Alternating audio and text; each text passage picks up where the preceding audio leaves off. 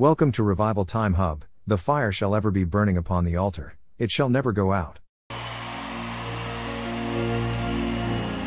As we receive God's servant for this hour, Apostle Joshua Selman. Come on, media house. Can you put the bio right there? Apostle Joshua Selman is the president of Eternity Network International, ENI, a Christian-based organization headquartered in Abuja, Nigeria. He is the set man of the weekly service called Koinonia. Widely known for his sincere love and passion for the body of Christ, his meetings are characterized by a great and unusual presence and moves of the Holy Spirit, miracles, healings, signs and wonders, working of miracles and deliverances. Apostle Selman is a carrier of the strange presence and power of the Holy Spirit. The teachings of Apostle Selman are timely, anointed, and balanced. They have become a major tool for revival in the lives of individuals and ministries in many nations of the world. Kindly note that Apostle Joshua Selman has not published any books, and while Apostle Joshua Selman Nimmak is not on any social media platforms as a person, you can feel free to tag the following accounts: Facebook, Koinonia Global; Instagram, Koinonia Abuja. With a Jesus ovation, let's make welcome Apostle Joshua Selman. Hallelujah. Blessed be the name of the Lord. Amen. In the name of Jesus. Good evening, everybody. Amen. So that we do not break the flow, it's been a wonderful atmosphere since I stepped into this place, and thank you. Hallelujah. Praise the name of the Lord. I want to start by giving this honor to our Father.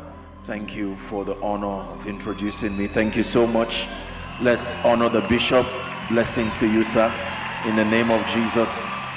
And one last time, I want to honor a dear friend and brother, Reverend Julian. Thank you for making this happen. I love you from the depth of my heart. Thank you so much. Hallelujah. Please help me bless Apostle Grace Lubega, incredible man of God. Thank you. I love you. May God bless you.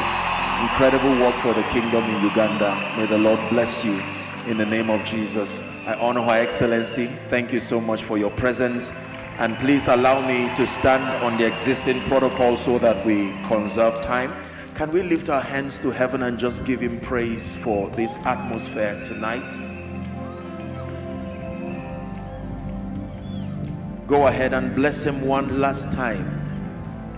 Thank Him for the mighty things that are already happening. Thank Him for His word. Thank you. The final day of the feast, Jesus spoke and said, everyone who thirsts, let him come. Let him come. Let him come.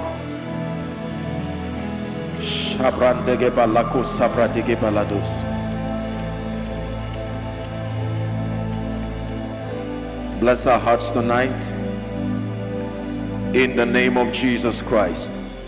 Amen and amen. Please be seated if you can. I just want to explain something, then I give my charge for tonight. There are three supernatural events in the New Testament that happen on account of the unity of the saints.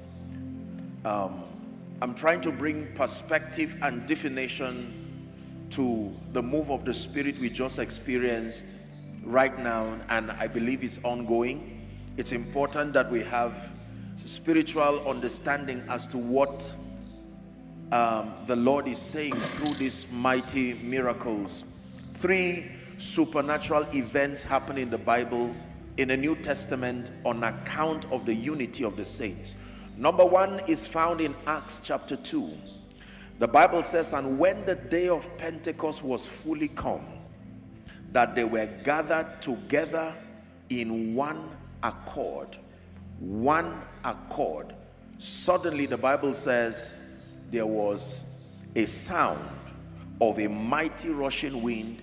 It came and filled the house. And when you go to verse 4, the Bible says they saw what looked like cloven tongues as of fire, and it came and sat upon each one of them. Verse 3 now says, and they were filled with the Holy Ghost. Verse 4 now says, and they began to speak with other tongues as the Spirit gave them utterance. Even though it was the day of Pentecost, the Bible says on account of their unity. Are we together now? There was a mighty rushing wind, and every one of them was a beneficiary of that experience. That immediately brought a dispensation to an end, and it began the dispensation of the Spirit on account of the unity of the saints. Number 2 is found in Acts chapter 4. Acts chapter 4, when you read from verse 23, I wish we had the time. Acts chapter 4 from verse 23. The Bible says, and being let go, the apostles now, they went to their own company and reported all that the chief priests and the elders had said unto them. It says, and when they heard that, they lifted up their voice, not his voice, their voice to God with one accord, and said, Lord, thou art God, which hath made the heavens and the earth, the sea, and all that is in them, who by the mouth of your servant has said, why do the heathen rage and the people imagine a vain thing? Next verse please. The kings of the earth, and so on and so forth. 27. The Bible says, for of a truth against thy holy child Jesus, whom thou hast anointed, both Herod and Pontius Pilate with the Gentiles and the people of Israel were gathered together, for to do whatsoever thy hand and thy counsel determined before to be done. 29.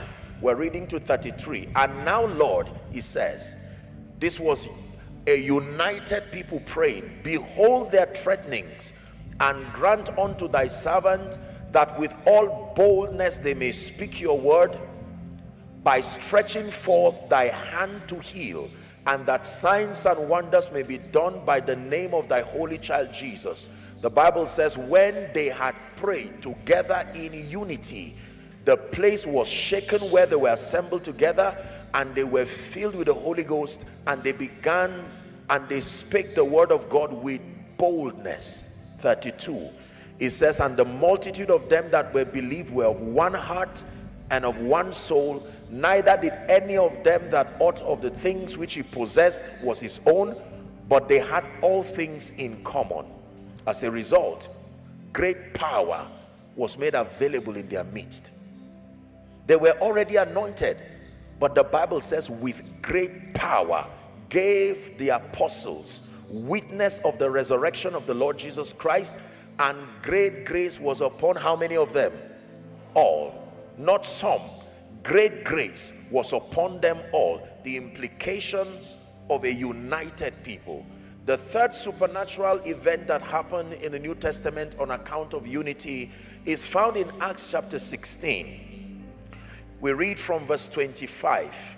The Bible tells us that Paul and Silas, remember when they casted the devil out of the damsel? They were taken to jail, and the Bible says at midnight, Paul and Silas, not Paul or Silas, not Paul alone and then Silas later, Paul and Silas, they prayed and they sang praises unto God, and the prisoners heard them. The Bible does not tell us the prisoners joined them, but they had a right to fight them. That they kept quiet is safe to assume that they were in agreement with whatever was going on in that prison. Are we together? Then the Bible says suddenly there was a great earthquake. The implication of unity, so that the foundations of the prison were shaken, and immediately, I like this, all doors were opened and everyone's band was loosed.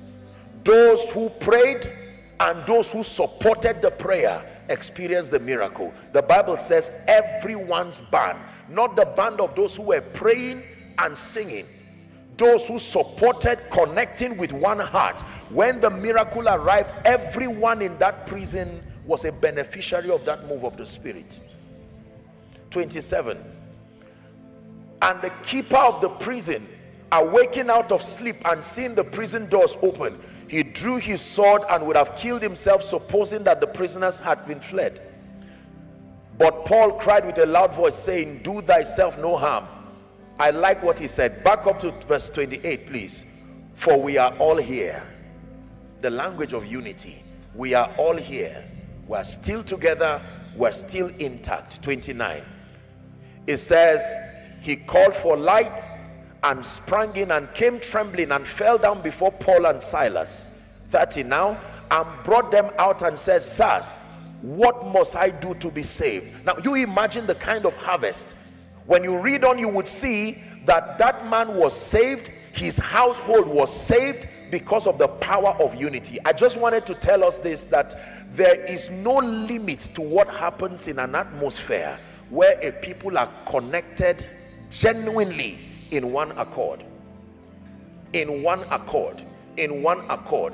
Do you see how easy it is to see the power of God flow? Now this is very difficult because there's a mentality that I'm praying that God would deliver us from.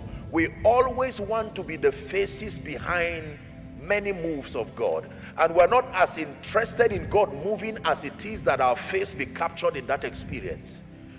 Are we together now? Notice that when Jesus healed the sick, the trouble was not the healing. The trouble was the person who healed. They had a problem with the fact that the healing came through Jesus. And they began to question the man, giving all kinds of flimsy excuses. But in an atmosphere where there's unity, there's connectedness in heart, let me tell you the truth. Anyone, whether the praise and worship leader, even before the man of God mounts the stage, you carry this revelation to your churches, and right from the opening prayer you will watch people lift up their crutches. Everybody becomes a partaker of what God is doing. This becomes an antidote to the superstar Christianity that is destroying sometimes men of God, because when the attention shifts to just one person, he becomes an endangered species. God's design was never supposed to be for a people to be gathered and then helplessly wait for Joshua Selman or Reverend Julian or Apostle Grace Lubega or everyone, man of God, to now come, and that their arrival signifies the arrival of the miraculous. Now there are gifts that God has given to help the body, but it is everyone's heritage in Christ. This is what I want you to understand. Are we together now? That the goal, there's a message that came from this mighty move of God, that every one of us, the Bible says, the same Lord is rich unto all. I'm saying this so that some man of God somewhere would not think that this is just because there are some spectacular men of God. It is a reality that can be yours if you believe. It's a reality that can work in your life here and now, whether at Rhema Feast or you take it to your churches, take it to your homes. Most of the people who were healed today have believers in their homes, and you can take it as a challenge. Are we together now? I just needed to charge our hearts that it is important for us to know that the same Holy Spirit in our father the Bishop, Reverend Julian, Apostle Selman, Apostle Grace, and every man of God, that is the same Spirit of God in you. The difference is the advantage that one has taken. Are we together now? Taking advantage of the resources of the Spirit and has made profit out of it. The Bible says he gave unto one 5 talents, he gave unto one 2 talents, he gave unto one 1 talent. The common thing in that story is to everyone he gave something.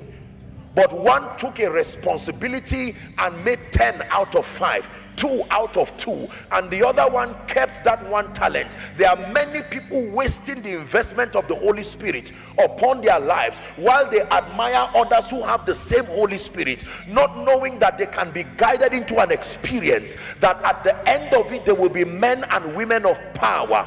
Power was not designed to be for men of God. It is the heritage of the saints in light. Are we together now? This is an orientation that every believer must have. It matters that you know what it means to be a believer. A believer is beyond a churchgoer. A believer is beyond a congregant. A believer is beyond a helpless person waiting for a man of God to bring healing, to bring deliverance. Now, don't get me wrong. There are prayers that have been, prayer requests here, and we will pray. We will do our due diligence as gifts and priests. But God's goal is not to keep having a helpless congregation wait helplessly over a man of God. The gifts were supposed to prepare the body that a time will come where we will attain unto a stature in the spirit, where the least of us will do the things we now celebrate. The least of us. That you can go to a mall to shop and see someone deaf on one ear and say, please, do you mind that I pray for you? And in one moment the ear pops open, and it's so casual because of your consistency. You shop and you go back. This is the kind of standard that God is lifting over the church. You believe that? Shout amen. Amen. So why does God put together conferences like this and brings these graces? So that through the ministry of the word and the ministry of the spirit, that which is already in you is activated, stirred up. Are we together now? Yes.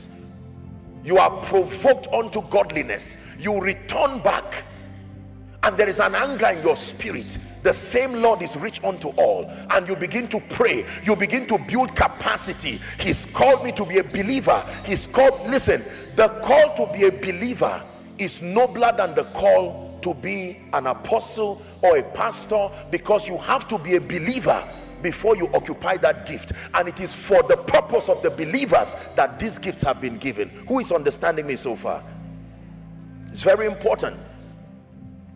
Look at your hands and believe that these are extensions of the hands of Jesus. They are not just ordinary hands. You have to believe this. Indoctrinate yourself. Get to a point where you realize that you may fail alone, but you and the Holy Spirit cannot fail. You and the Word of God cannot fail. Are we together now? You don't have to be in ministry. If we don't teach this, our pulpits will be full of people who are not supposed to be there. We need to let people know that this is the heritage of the saints in light. It has nothing to do with holding a mic. It has nothing to do with being invited and sitting in front. That the same Lord is rich unto all. You can carry this revelation. Are we together now? And go as an extension of the life, the power, the wisdom of the Spirit to the marketplace, to your rooms, to your schools, and begin to replicate the life of God. This is true. Don't leave this place just celebrating unusual men of God. Now, there's a place for honor. I taught you that. But if all you see is God moving through Joshua Selman, if all you see is God moving through Reverend Kula, Apostle Grace Lubega, another man of God, you did not get the whole counsel of God. We have come as models by grace and mercy, showing you what your life ought to be if you step into a higher level of light. Showing you, not intimidating you, as models. Who is understanding me? This is my message.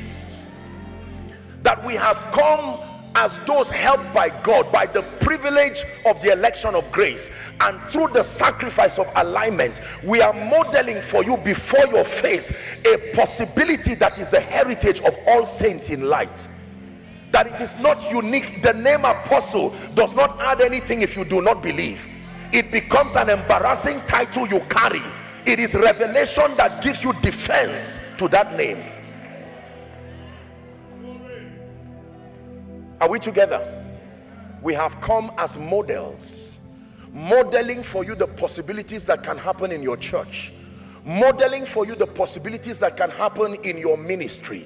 Are we together? So that if ultimately you see transformation is based on two laws. Number one, looking unto Jesus. He is our perfect model. But number two, following them who through faith and patience have obtained the promise. Who has understood me so far? That transformation is difficult without a reference. That is the reason why God samples a few people in honor to their sacrifice of alignment, and he creates models out of them, so that the body of believers can see. When God says pray consistently, he uses a man who has prayed consistently to show you what you can become if you walk in obedience. When God says contend for revelation, he brings a man who has gone past that realm and shows you. He personifies his desire in men, so that when you watch them, you are provoked to become. Ultimately, we look unto Jesus. Are we together now? But then we look at the models. It's important I say this. The body of Christ is in big trouble today because we have over-celebrated men, and sometimes to the detriment of the health of the average believer. And we men of God, sometimes it's embarrassing, but I must admit that sometimes we like it so. The more the congregants become helpless and they look unto us, we become demigods. The trouble is, because of that godlike standard, we inconvenience ourselves, put ourselves in trouble, and when our humanity acts out, we are so embarrassed because we've given them an impression that we are demigods, for want of word. Your safety is in your ability to raise ordinary people to that godlike class. Are we together now? That leadership in the kingdom is a privilege where you have to model the possibilities that God intends to be for all men, not some men, all men, all men. So when you come to Rhema FEAST', you are not seeing a man you should idolize called Reverend Kula. You are seeing a model of what the wisdom of God can be. Are we together now? That if for any reason you read your Bible and see that there is something called the wisdom of the just, if you did not understand your Bible study, God tells you, come to Rhema FEAST' and see an individual who personifies what I mean by a man carrying the wisdom of God. So what you should learn here, for every man of God, including the one speaking to you, I was so touched when I saw our father, come to introduce me. Quite honestly, it was just to honor protocol, else I would have just walked up to say, please save Baba the trouble. It's a principle. I always check balance when honor delves to human worship, and it is something every man of God must check. There is a healthy zone where honor remains and it becomes profitable. When it goes outside of that jurisdiction, it delves into human worship. And when you get to that point, you become an enemy of the cross. You don't have to be fake to be an enemy of the cross.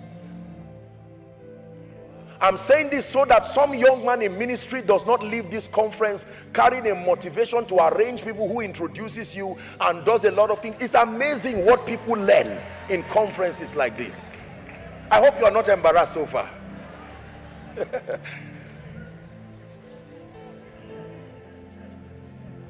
So what do you see when you look at our father, the bishop? What do you see when you look at Reverend Kula? What do you see when you look at Joshua Selman? What do you see when you look at Apostle Grace Lubega? What do you see when you look at Pastor Poju? What do you see when you see every vessel that was used? If you see an idol, then repent. If you see a model, you got it right. If you see a vessel yielded, you got it right. If you see a believer who is demonstrating for you here and now the possibilities of the spirit life under the atmosphere of alignment, then you are learning well. It matters what you see. The apostle said, look on us. Look on us. He says, silver and gold I do not have. In truth, it's an embarrassing reality, but there are certain things we must admit that we do not have. For instance, the ability to be sufficient in ourselves.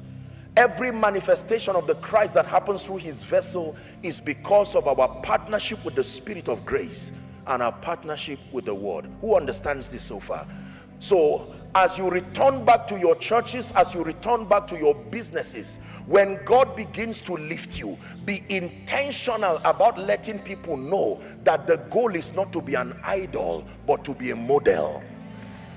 The goal is not to be an idol. The goal is to be a model. The goal is not to be an idol. When I honor our father, the bishop, it is not idolatry. He has modeled for us what longevity in ministry can be. He has given us, the younger ones, hope that you can do ministry with integrity and you can last. And because he has modeled that possibility, we honor him as touching that sacrifice in the spirit. Are we together? When you sow into the life of any man of God, or you see what God is doing in the life of any man of God, you should be provoked unto godliness, to take advantage of the resources of the Holy Spirit, the resources of the word. Are we together now? The resources of prayer, and mold yourself into a version that becomes a worthy ambassador of the kingdom. If that becomes your orientation, then conferences like this will profit you. But if the only thing you get is admiration, worship, intimidation, and anger, then at the end of it, you would have wasted time. Do you understand me so far? So for every time you clap, make sure you are clapping because you are seeing Jesus revealed in a man. Make sure you clap because you are seeing a model. Someone who tells you prayerlessness can die. God personifies his possibilities in men. Are we together now? It is important. That's why I have profound respect for every vessel that has come here. And let me charge particularly men of God, or those who have tasted of a level of success, remain intentionally humble and teach the people that watch you to look beyond you to Jesus. You will be helping a generation when you drum that template. Otherwise, the generation that is coming will die naturally out of pride. It's a human thing to want self-glory. It's a human thing to want self-exaltation. But this is what has cut short the destiny of many. We look to Yahweh, Yahweh, forever Yahweh, Yahweh. We look to Yahweh, Yahweh, forever Yahweh.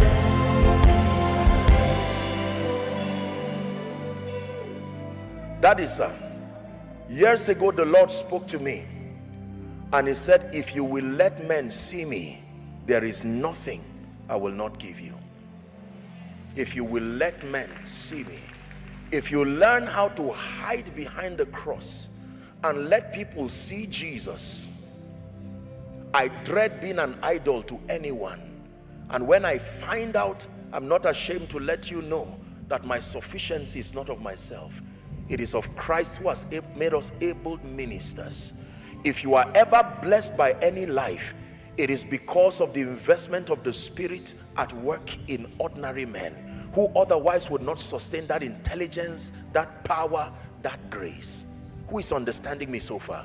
I'm taking the time to share this so that you will leave challenged. Are we together? That what you came to see was the power, the grace, the wisdom of God that has been modeled through men, ordinary in themselves, but now invincible through the investment of the Spirit. So that for anyone who comes to get saved here, you know that after a while walking with God, you can be turned into the same model you are seeing. There should be many Apostle Grace Lubegas in Kenya rising as they watch him, as they drink. You should not drink and remain a member. You should drink and graduate from a member to a believer, to a transformed believer, to a witness. Only witnesses can defend the purposes of God. It's important that that transition happens, that anyone who looks on to Reverend Kula within Kenya, are we together now? You can see that this man has exemplified the wisdom of Christ, that a man can carry the Nehemiah anointing. You can build lives, build systems, and build structures. Now that you've seen that model, you know that it is possible and you can press. Transformation is difficult without a reference. So when God wants to help a generation, he looks for men who become the models of his possibilities. Are we together? And scatters them across every horizon, and he refers a generation to look to those men. He says, look unto Abraham your father, and to Sarah that bore thee. He says, for I called him alone, and I blessed him, and I increased him. In other words, if you want to know what it means to be blessed and to be a blessing, I refer you to an authorized model called Abraham. Abraham is God's idea, God's portrait of a blessed man.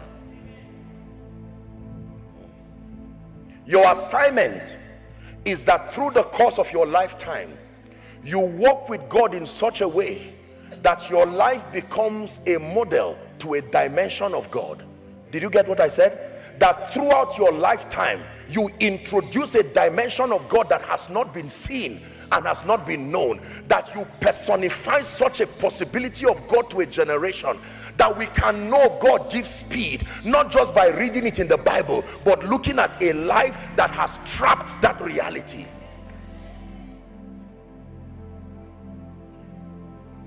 In the name of Jesus Christ. And so we bless God for everything that he's done.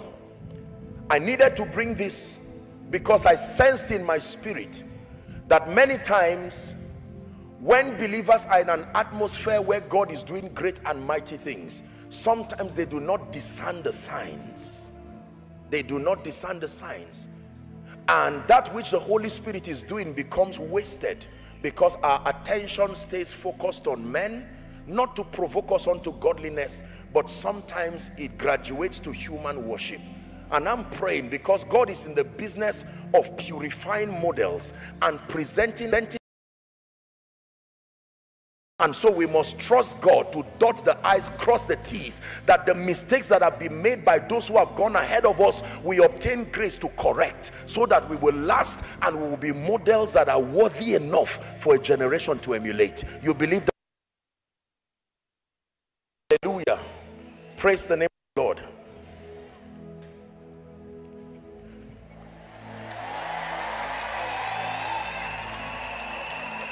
What happened? Praise the name of the Lord. Amen. Oh, I see. I'm wondering what is making them shout. Okay, so let's go to John 17. Blessed be the name of the Lord. John chapter 17. My final session will be on the Lord's Prayer.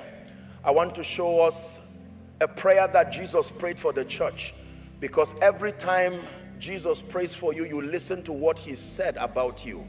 The Lord's Prayer, John chapter 17. Jesus prayed a very special prayer for the church. This was Jesus on his way, wrapping up his assignment upon the earth. And the Bible makes it very clear. This was the most concise capture of the prayer of Jesus. Theologically, we call Matthew 6 the Lord's Prayer, and that's all right, but that was him teaching the disciples how to pray. This was the chapter in the Bible where he actually prayed, and the Bible opens us up to the content of his prayer. Initially, it began like just a conversation, but when we get to verse 9, we know that he was praying. Are we together? So let's consider that for a moment. If the Lord is helping you, say amen. These words spake Jesus, and lifted up his eyes to heaven and said, Father, the hour is come, glorify thy Son, that thy Son may glorify thee. As thou hast given him power over all flesh, that he should give eternal life to as many that thou hast given him. Go very quickly to verse 11, please, for sake of time. 11. And now Jesus is praying, I am no more in the world. Isn't that amazing? That he's praying there and he's saying, I'm no more in the world, but these are in the world, and I come to thee. Holy Father, he says, keep through thy own name those whom thou hast given me. Let's read the last sentence together. 1, 2, read.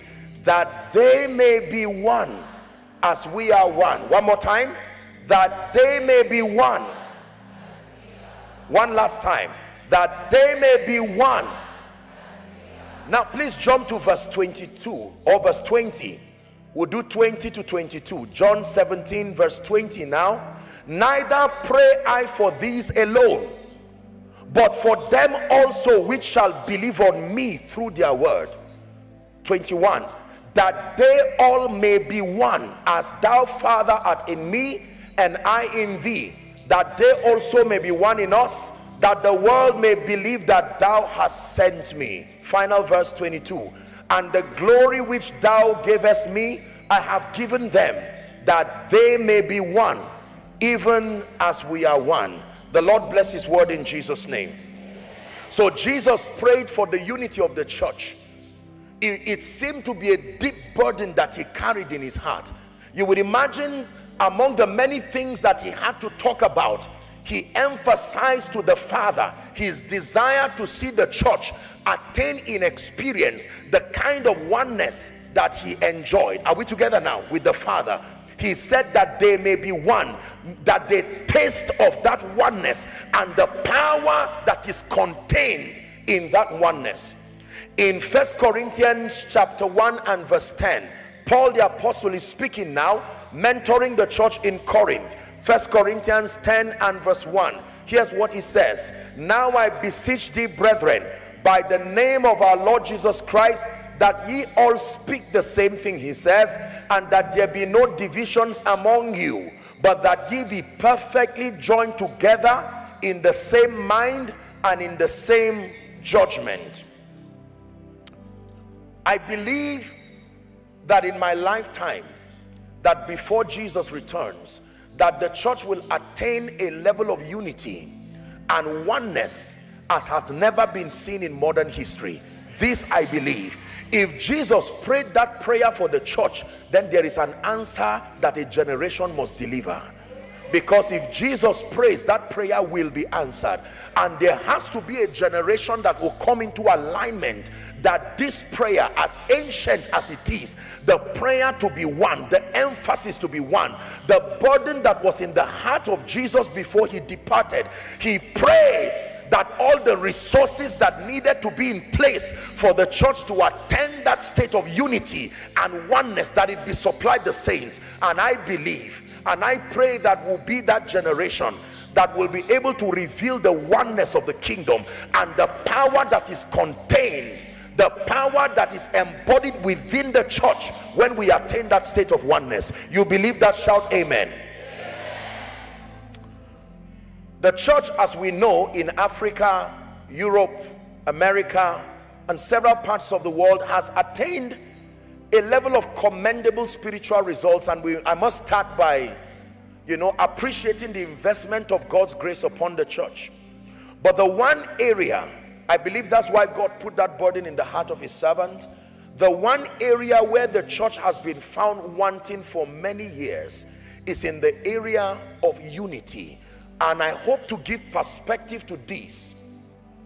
I addressed an issue yesterday morning, remember? The spirit of envy. Please let me recommend that you get that teaching and listen again. Listen again. Listen again. It's a message that gives light to the body. The cancer of envy.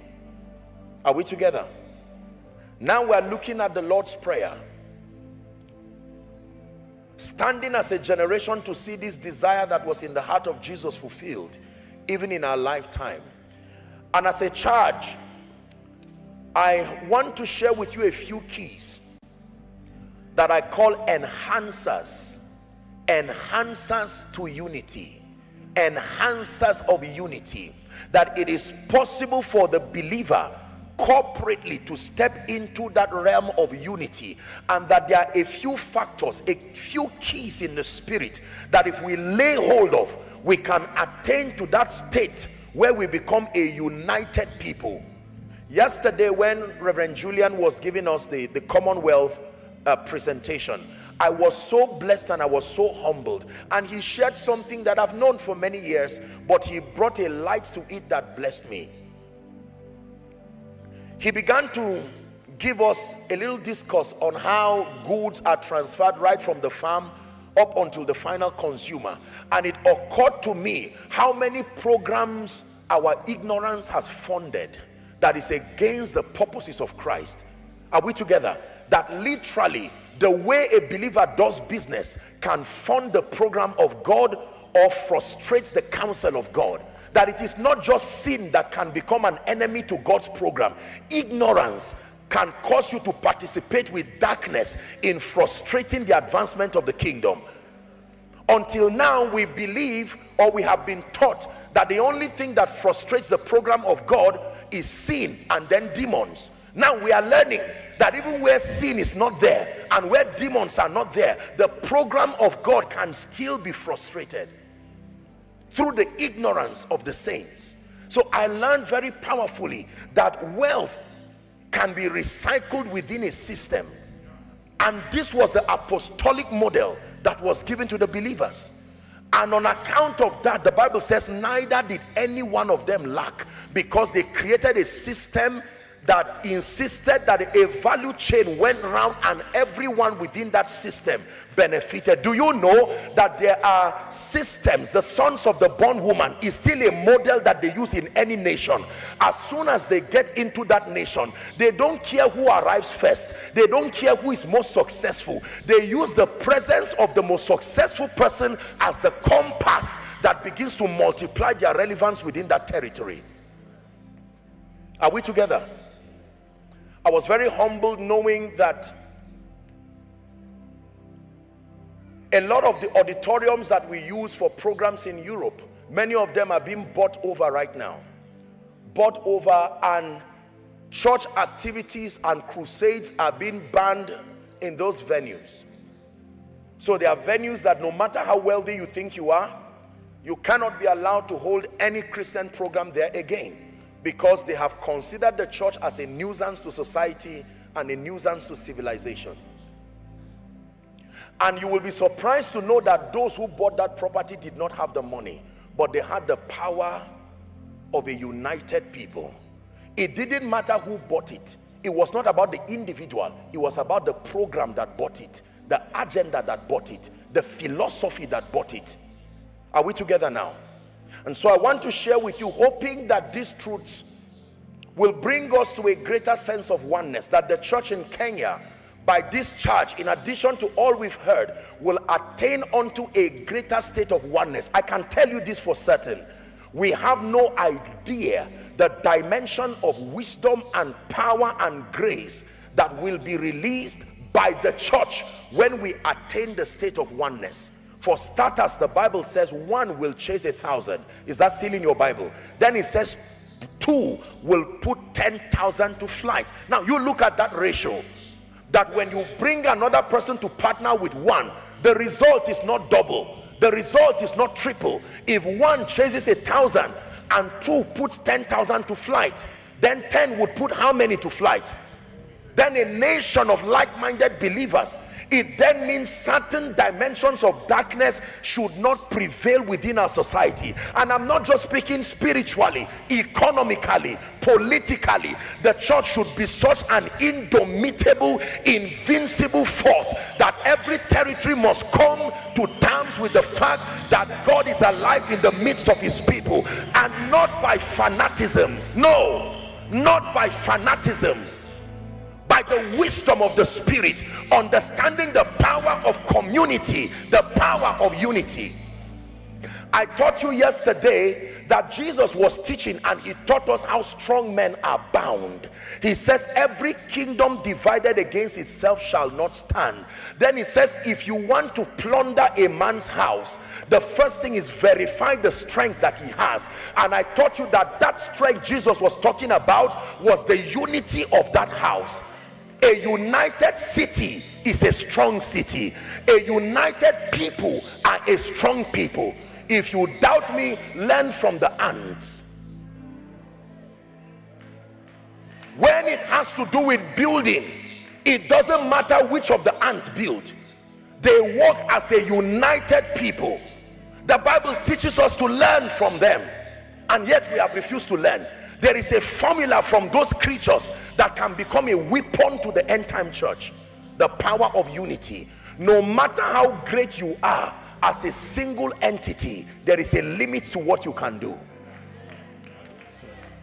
Are we together? God is bringing us to realms in the church and seasons in the church where we will be secured enough to hide our individualism and project a united body. A united body may be nameless. There is only one name that matters, the name of Jesus. Every other supporting name agrees to diminish that name of Jesus will be projected, so that we are able to come with our various dimensions and form one united army, indomitable, invincible. This is the kind of army that will return the Christ. There is no single denomination that has within its power the capacity to birth the revival we are talking about. It cannot be given to an individual. We will only exhaust our creativity, anointings and everything and still fall short. Daddy, do you know that there are about 8.2 billion people there, about counting, Christians, I mean across the globe now, inhabitants, but there are just a little above 2.6 billion professing Christians. This is plus backsliders and those who just answered the register Christian. We're not talking of serious Christian. 2.6 billion.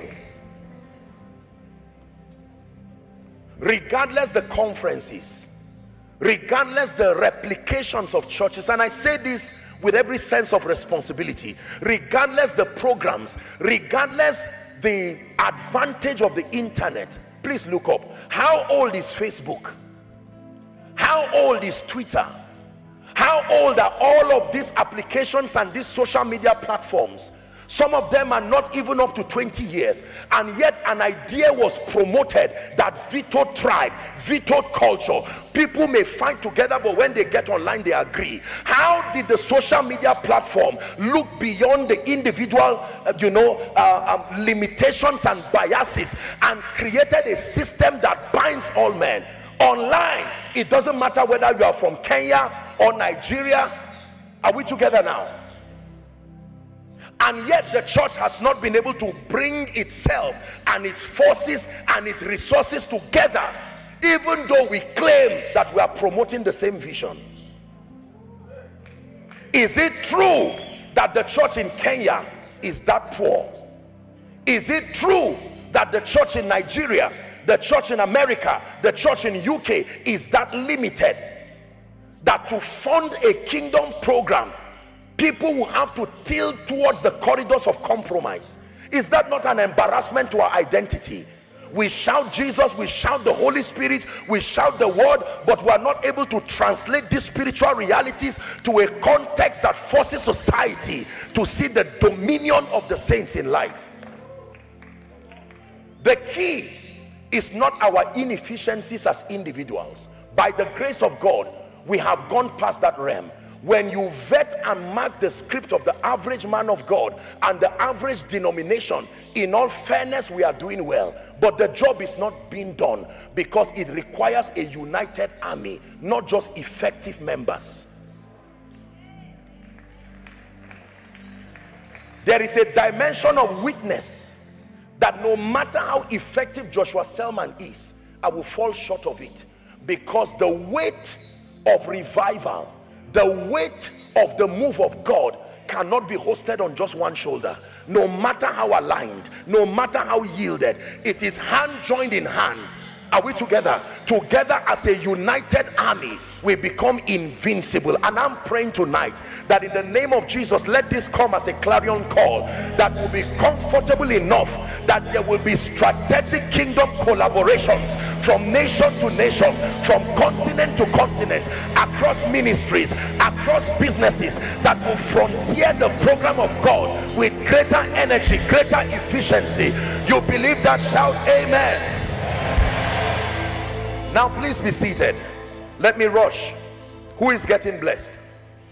Number one, the first enhancer of unity at any level is called vision. Vision. And by vision here, I don't just mean the picture of the future. I mean vision in terms of revelations and perceptions. The first enhancer of unity at any level is vision. The degree to which there is similarity in perceptions, the degree to which there is similarity in revelations will also describe the extent of cohesion between any persons. This is very serious. Hallelujah. Genesis chapter 1, when you read verse 16 to 18, the Bible tells us that God made two great lights. Everybody say lights. He made two great lights. One to rule the day. The Bible says the other, the lesser, to rule the night. He made the stars also. 17. And God set them in the firmament to give lights upon the earth. The comforting scripture here is whether it is a greater light or lesser light, we find comfort in the fact that at least God made all of them. But the implication there is this, you see, and I confess to you that this is a very difficult thing. You cannot attain a state of unity with people when the variation in the kind of light perception that you carry is significantly different. Is someone learning now? Many of you here head Christian organizations of all sorts, and you know, any man of God here will know that one of the most difficult assignments of a man of God is to work with several men of God, with all due respect, across several denominations. The reason is because everyone is coming with their dimension of reality, and sometimes the disparity becomes too wide. It becomes difficult to attain unity, because unity is a product of vision. Are we together now? If on a scale of 1 to 10, a man of God has attained a state of 8 in terms of your perception about life, about ministry, are we together, about the program of God, about the word of God, and then another comes, say with level 2 or 3, no matter how you try, you will be unequally yoked. That is the truth. Because eventually there will be too much confusion across doctrinal grounds, across perceptions in terms of organization, excellence, spiritual perceptions. Do you understand what I'm saying? Do you know what this means? That the more we men and women of God labor to build the people to a higher state of light, it will enhance our attaining a state of unity, because it then means that the margin of error in terms of the things we see will be greatly minimized when we grow. When we grow, I hear people say things like, why wouldn't all the churches come together? I want that to be so, but in our current state it will not happen. Do you know why?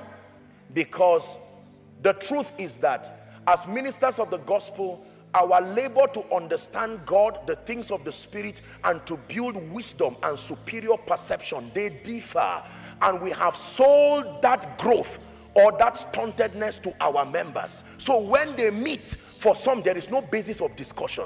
One person is trained to speak failure, one person is trained to speak defeat, one person is trained to never even see a possibility of a great destiny. Now you are asking that person to be united with someone who has been trained to see things from a victor standpoint, trained to have a winner's mentality. It cannot work.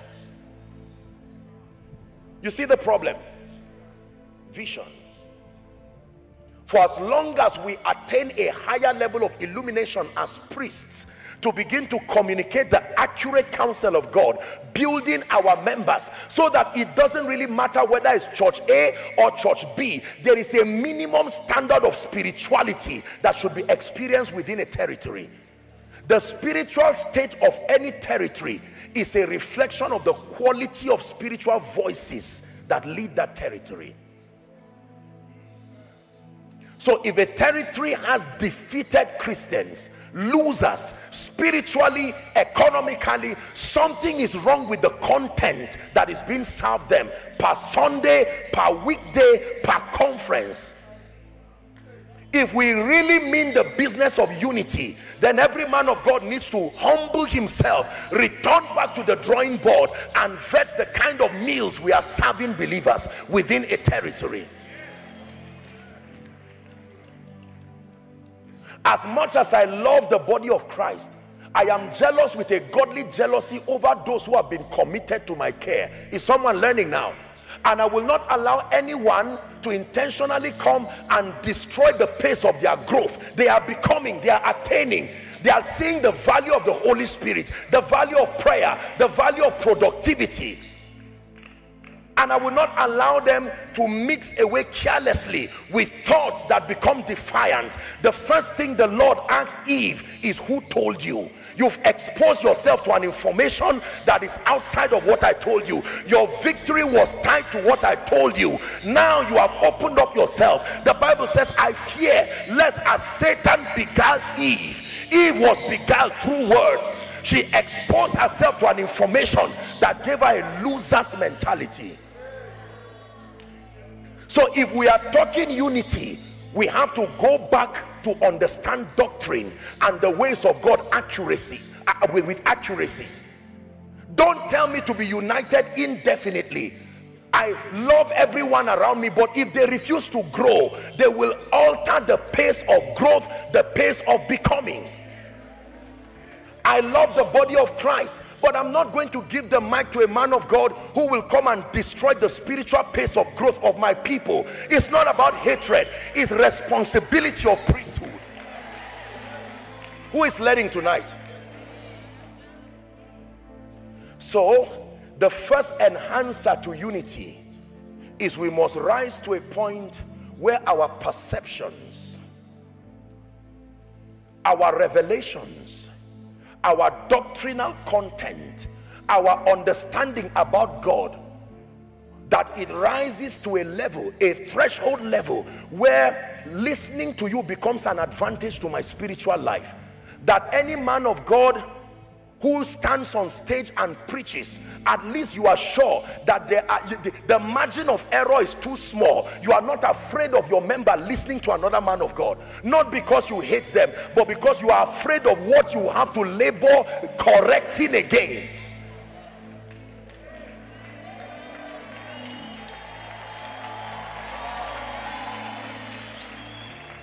This is a touchy area, but it's the truth. And let me submit to you. I hate to say this, but let me submit to you. There are allocations of graces that are happening in this end time. And the basis for it is the depth of your press into God and the things of the Spirit.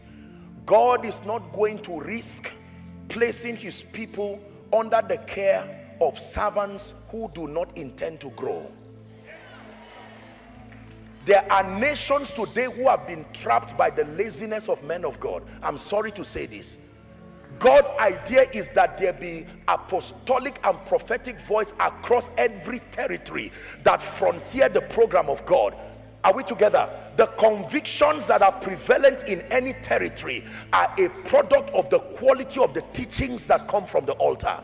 Africa is a very religious continent. That means if there is a widespread deviation in terms of error, in terms of irresponsibility, there is a portion of that blame that must come to the altar. When you want to change Kenya, every man of God must take responsibility and not hold on to ideas that are destructive, and because of pride we will rather 20,000 people be punished as a result of our bankruptcy of light. If we love Jesus and love his program so much, we must go back to the drawing board and open up the scripture by light, and for God's sake liberate God's people, bring them to a point of liberty in Christ by teaching them sound truth, doctrinal content. Not that you read a scripture 2 hours to service, just find something. I apologize, servants of the living God. I hope I'm not being too hard on you. Forgive me again. Forgive me again. Listen, sample 10 believers, church goers, put them in front here and give everyone a mic and probe their understanding across a variety of spiritual subjects. You will leave pained and in tears. Ask them, what do you know about God? What do you know about the Holy Spirit? What do you know about prayer? What do you know about demons? What do you know about fasting? What do you know about failure? What do you know about success? What do you know about victory? What do you know about the anointing? What do you know about territorial transformation? At the end of your interview, you will see we've been doing a bad job. Our members are our report cards.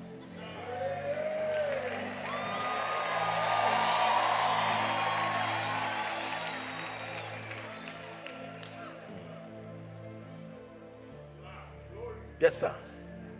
Our members are our report cards. The kind of products we produce. So if you have a corrupt person as a politician, I submit to you, most likely that person is a member of a church somewhere. Now listen carefully. Listen carefully. If you have a corrupt businessman, most likely the businessman is a member of a church somewhere. If you have a champion doing great things for the kingdom, most likely that champion is a member of a church somewhere. This is an uncomfortable truth, but if it is unity we desire, men of God, we need to understand the excellent position. We are in a vantage position. We literally can change a territory in 1 year by the quality of the truths that we communicate.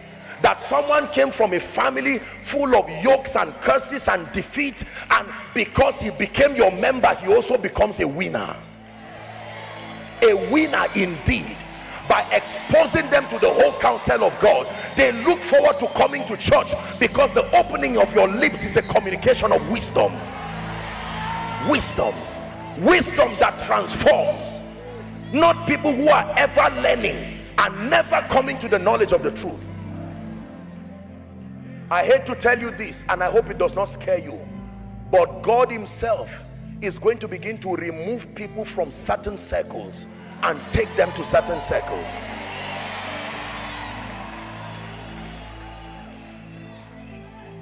When he came for accountability, he collected the talent from the one man who was careless and did not appreciate stewardship. He didn't take it back. He gave it to the one who had demonstrated the use. There are men of God who labor day and night. They sacrifice to make sure that every time they stand on the pulpit, they are communicating light with accuracy, liberating light. They pray and they fast not just for themselves. God is not unjust. He will not give such a person membership and give such a person growth and influence to match someone who is carelessly freelancing ministry and not being serious. God is just. He sits upon a throne that is made up of righteousness and justice.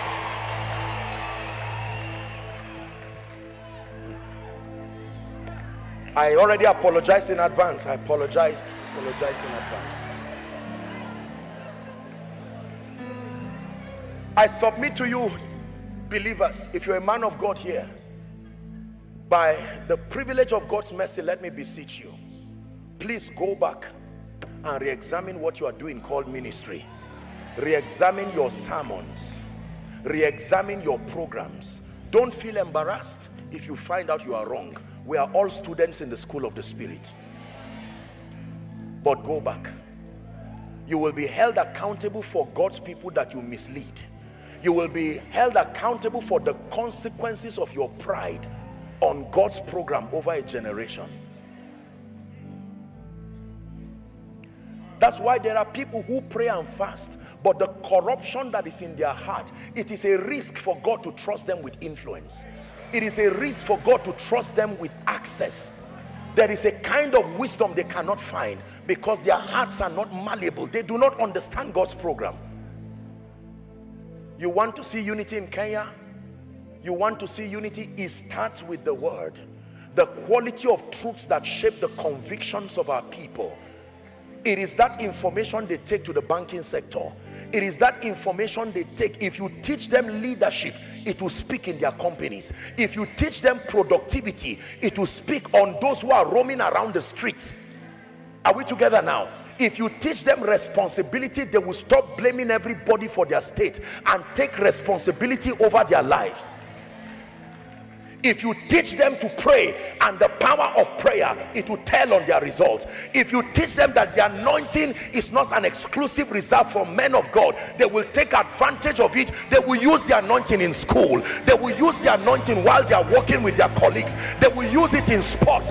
You will see a replication of what you see on the altar across society.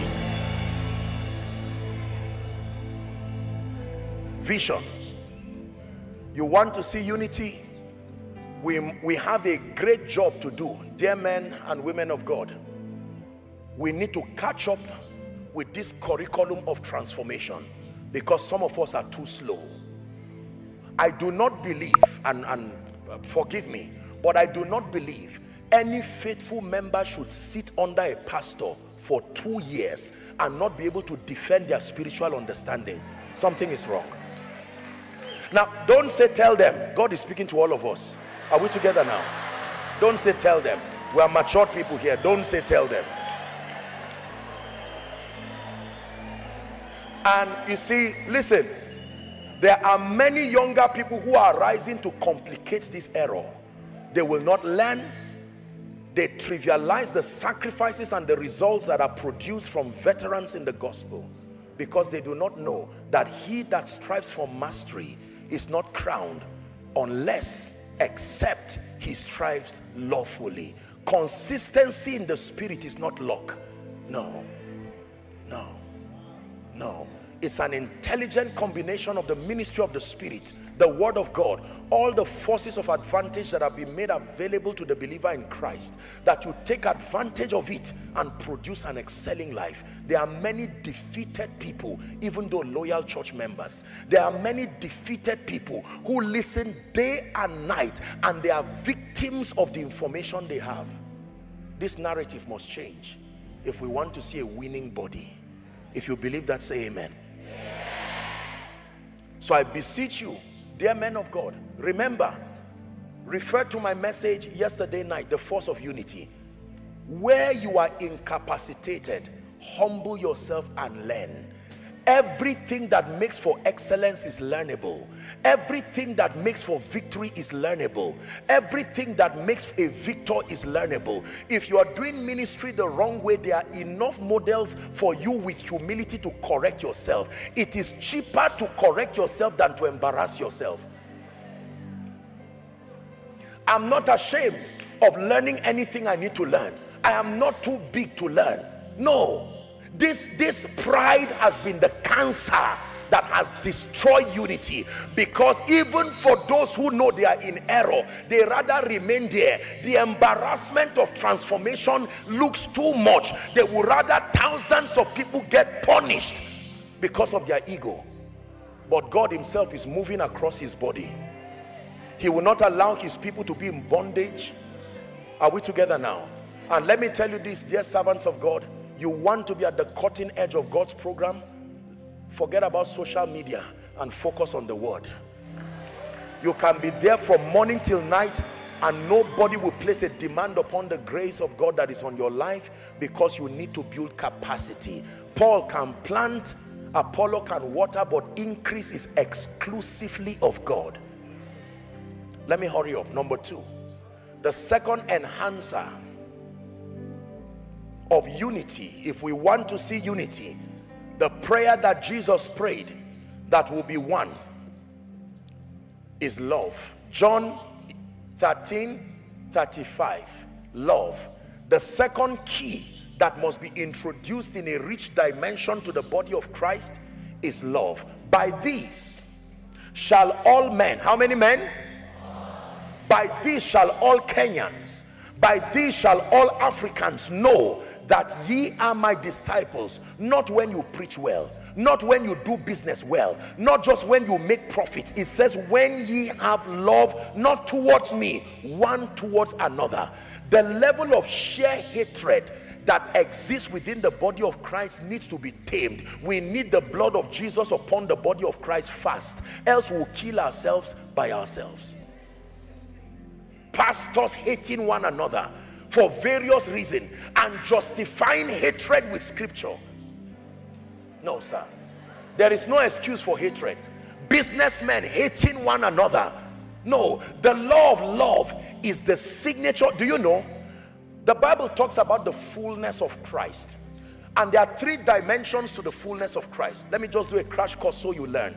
When the Bible says that Christ desires for his fullness to be expressed in believers, there are 3 dimensions to the fullness of Christ. Number 1 is called the nature of Christ. That is the first dimension of his fullness. The second is called the wisdom of Christ. the ways of Christ. The third, listen carefully, is called the power of Christ, the works of Christ, the nature of Christ, the wisdom of Christ, the works of Christ. If it finds expression in a believer, that believer is delivering the fullness of Christ. Every corruption in God's program is because one of these dimensions was emphasized above another. Is someone learning now? So there are people who emphasize what they call the nature of Christ and downplay the wisdom of Christ and downplay the power of Christ. They will produce a people who are full of piety, holy, sincere, but unproductive, mediocres, because they do not have the wisdom of Christ. And there are people who have accessed the wisdom of Christ, but they did not start their journey by embracing the nature of Christ. So they have people who are wise and intelligent, system builders, but they are corrupt. No character. You do not see moral excellence, but you see exploits. And then there are those who have embraced the power of the Christ, bankrupt of the wisdom of Christ, bankrupt of the nature of Christ. You see people fall down left, right, and center, but they don't build anything and they don't look like Christ.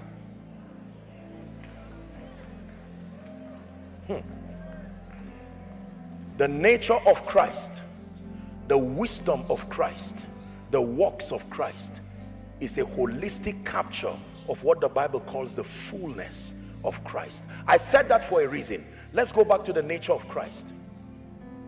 Do you know that the nature of Christ is love? The Bible says God is love. Does not say he has love. God is love. That means the zenith of a believer's transformation is not enlightenment, is having the nature of love. You are as matured as the degree to which love has grown in you, not revelation. Revelation is not the ultimate proof of maturity. It is the nature of love. Are we together now? It says, though I speak with tongues of men and of angels. Is that not in your Bible? And I have not love, I am nothing. Though I understand all mysteries. That's wisdom there. We need to let the body of Christ know and our territories know that we have attained unto maturity, not just by sound exegesis of scripture, but the nature of love. Someone say love. One more time, say love. We need to cry out from the depths of our heart that God will return love. The level of hatred, I'm saying this again. Do you know the pain of many in the body was caused by those within the body? There are many pastors bleeding today, courtesy other pastors. There are many churches today that are struggling managing unnecessary issues because of the antagonisms that came within the body. Now, in biology and in medicine, there is a disease where the immunity of an individual begins to fight the body by itself. Have you seen such a thing? I'm not a doctor, I don't know the name, forgive me. Autoimmune something. What's it called? God bless you, doctor. Are we together now? That you can, by yourself, your body begins to fight yourself. Most of those patients die. This is what is happening in the body. We hug ourselves in the open and sharpen the knives and give orders to help kill one another. And like I said yesterday, we come back saying, why are you bleeding?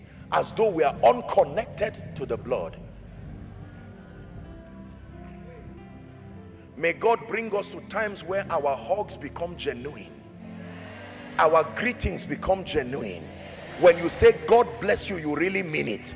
Where a man of God can be organizing a program and another man of God will say, I just paid maybe $1,000 for buses. It's not my program, but I'm just sowing because it is about Jesus. I don't know you, we may not agree doctrinally, but let this be my contribution. I'm praying for Kenya, like I pray for Nigeria, like I pray for South Africa, Ghana, Europe, all over Africa, that servants of the living God and the body of Christ will become that matured. We may differ here and there, I agree. We may not agree in everything, but it's too small a reason for the kind of hatred we are selling. And the trouble is that we are mentoring a generation after the order of our hatred. So anything I hate, whoever comes from me must hate it too. That is the proof of sonship. Oh dear, there's a catastrophe on its way to happen if we do not change from this. There are young people fighting battles they have no business fighting. They fight those battles in loyalty to those they believe they honor. And then later on, the mentor repents quietly and leaves the sons to continue the consequences of their foolishness.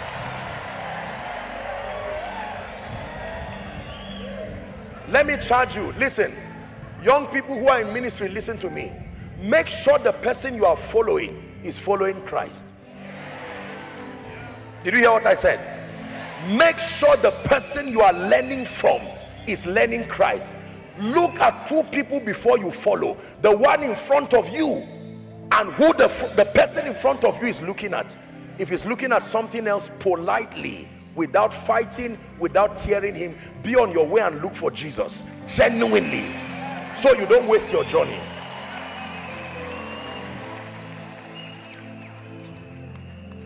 Are we together? Love, that we can greet ourselves. Where are you going to? Church. Oh, please greet your pastor for me. Yes, I know I don't believe in what you are teaching necessarily, but it's too small a reason. God bless you. We see later on. Not this church, these people, they are all this. They are. No, stop it. Stop it. Stop it. Isn't it amazing how people fight in office because of church? Fight everywhere because of church. Where are you from? I'm from this place. Okay, that's it. It's as if they are infected with some virus. Stop it. I'm telling you this. You will never win when you hate. It is love that never fails. It is love that never fails. It is love that never fails. It is love that never fails. Pastors, let me tell you the truth. No matter how exclusive you are or you think you are, it's the same heaven we are going to. So I don't know what is going to happen to us when we get there. I pray my seat is close to Reverend Julian and Apostle Grace Lubeka. We act as if there is a unique heaven created for... No. Let me tell you this. Most of this hatred is not a spiritual issue. It's a product of wounded childhood. You believe me on this. We only spiritualize it and make church the template. It's not true. Most hatred, it is wounded people that wound others. When you have been healed, most of the hatred in church is not just about prayer. You need to study. If you were wounded because of your background, don't wound others now that you are an adult. Stay with God and be healed so that you stop wounding others.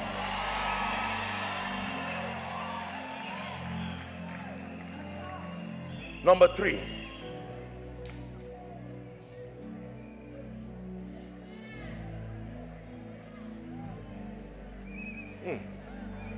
Number three. We have, this is our last session. Are you ready for number 3? Enhancers of unity. This is a prayer that Jesus himself prayed that will be one. And I've come as a privileged vessel to show you how we can partner with the Spirit to make this prayer answered. Number 1, vision that comes by growth. We need to contend for growth. There are many things we are seeing that we are not seeing correctly. Son of man, what seest thou? The rod of an almond tree. And it says, thou hast seen correctly. There are many sincere people who are not seeing correctly. We need to trust God to wash our eyes with eye salve so that we can see accurately. Number 2, love. Love. I'm praying that after this conference, someone will send a text to some brother, some sister, some man of God, even though the person has 5 members, and just say, I want to tell you that I love you. Our churches are neighbors. There's no point fighting. We're all preaching Jesus. Don't frown when you see my members going to church. I won't frown when I see your members going to church. The most important thing is that we preach Jesus. I love you. Our results may not be the same. Don't be confused about that. But I still love you.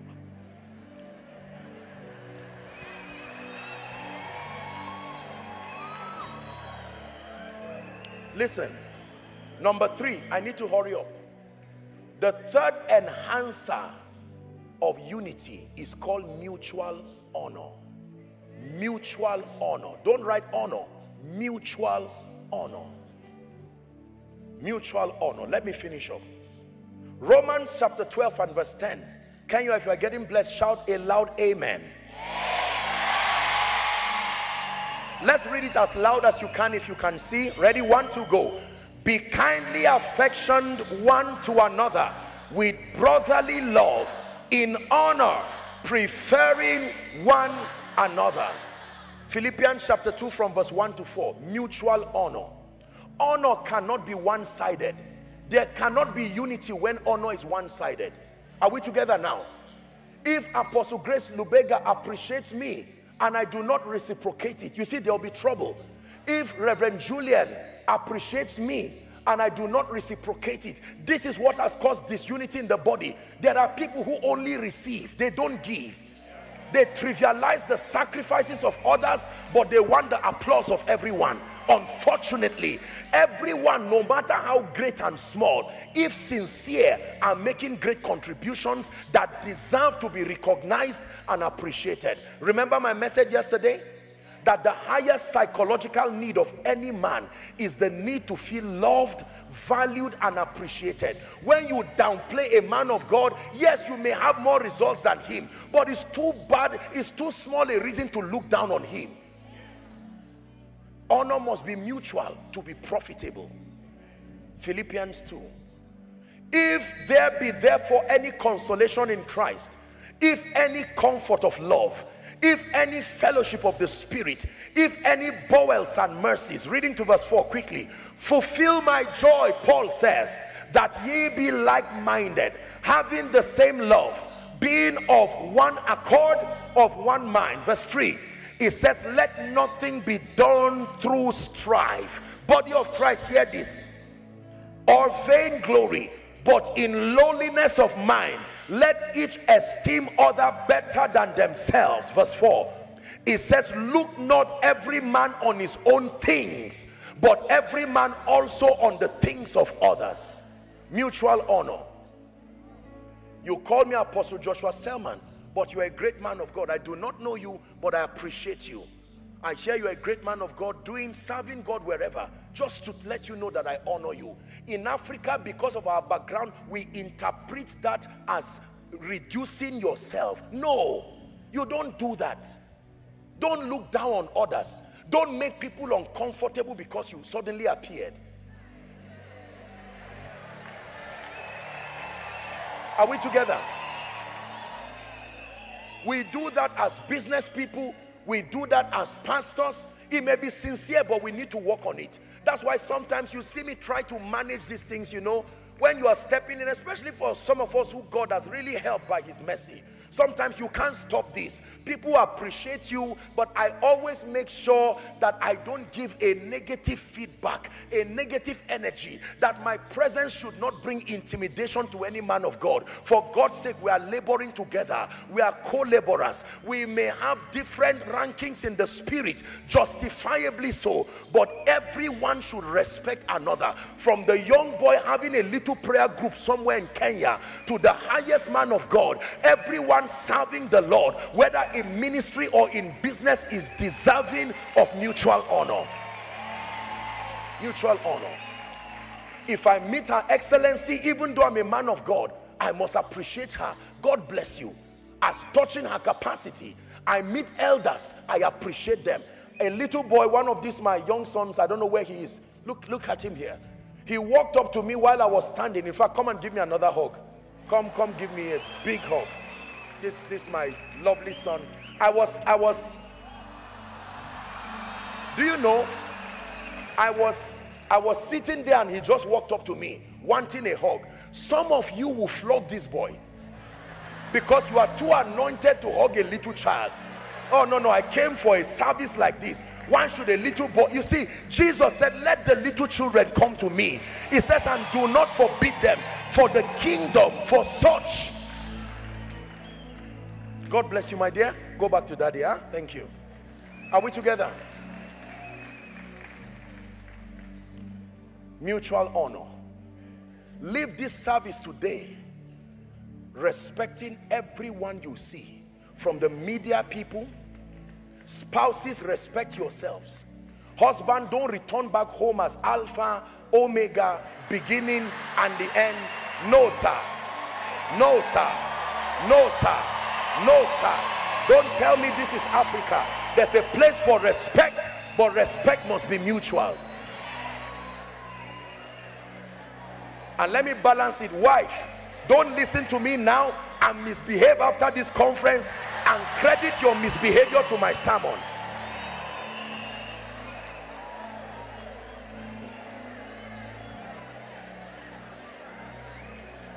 Hallelujah.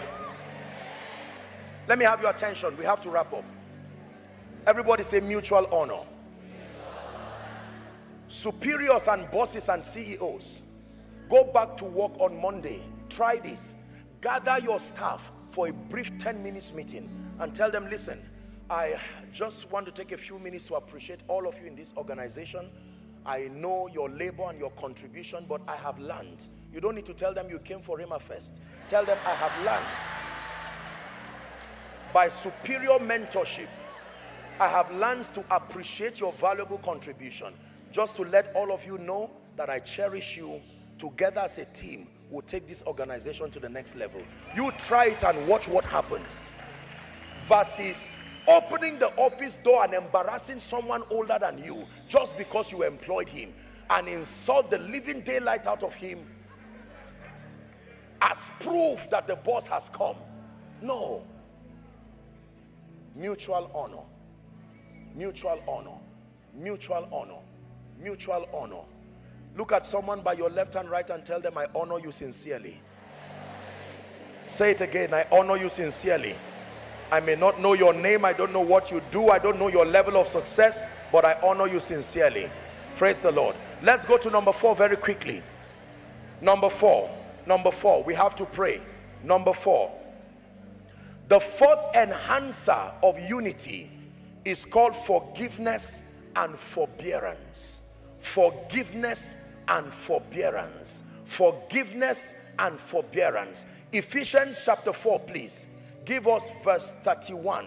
Ephesians 4 verse 31. Forgiveness and forbearance. Kenya, body of Christ, East Africa, Africa, listen to this. Let all bitterness and wrath and anger and clamor and evil speaking be put away from you with all malice. Next verse, please. And be ye kind one to another, tender-hearted, forgiving one another, even as God for Christ's sake has forgiven you. There is nobody, no relationship, regardless what kind of relationship, thrives without the fortitude to practice forgiveness. For as long as you are relating with humans, there will be a need to forgive. Now, there is a difference between forgiveness and forbearance. Forgiveness talks of granting pardon to an offender. Tolerance means accommodating the limitation of that individual because it will happen again. You need to have the capacity to both forgive and forbear. I would always give this example teaching my people. If a noisy person tells you sorry, I won't talk again. He does not need forgiveness. He needs forbearance. 10 minutes later, he resumes. Such a person does not need forgiveness.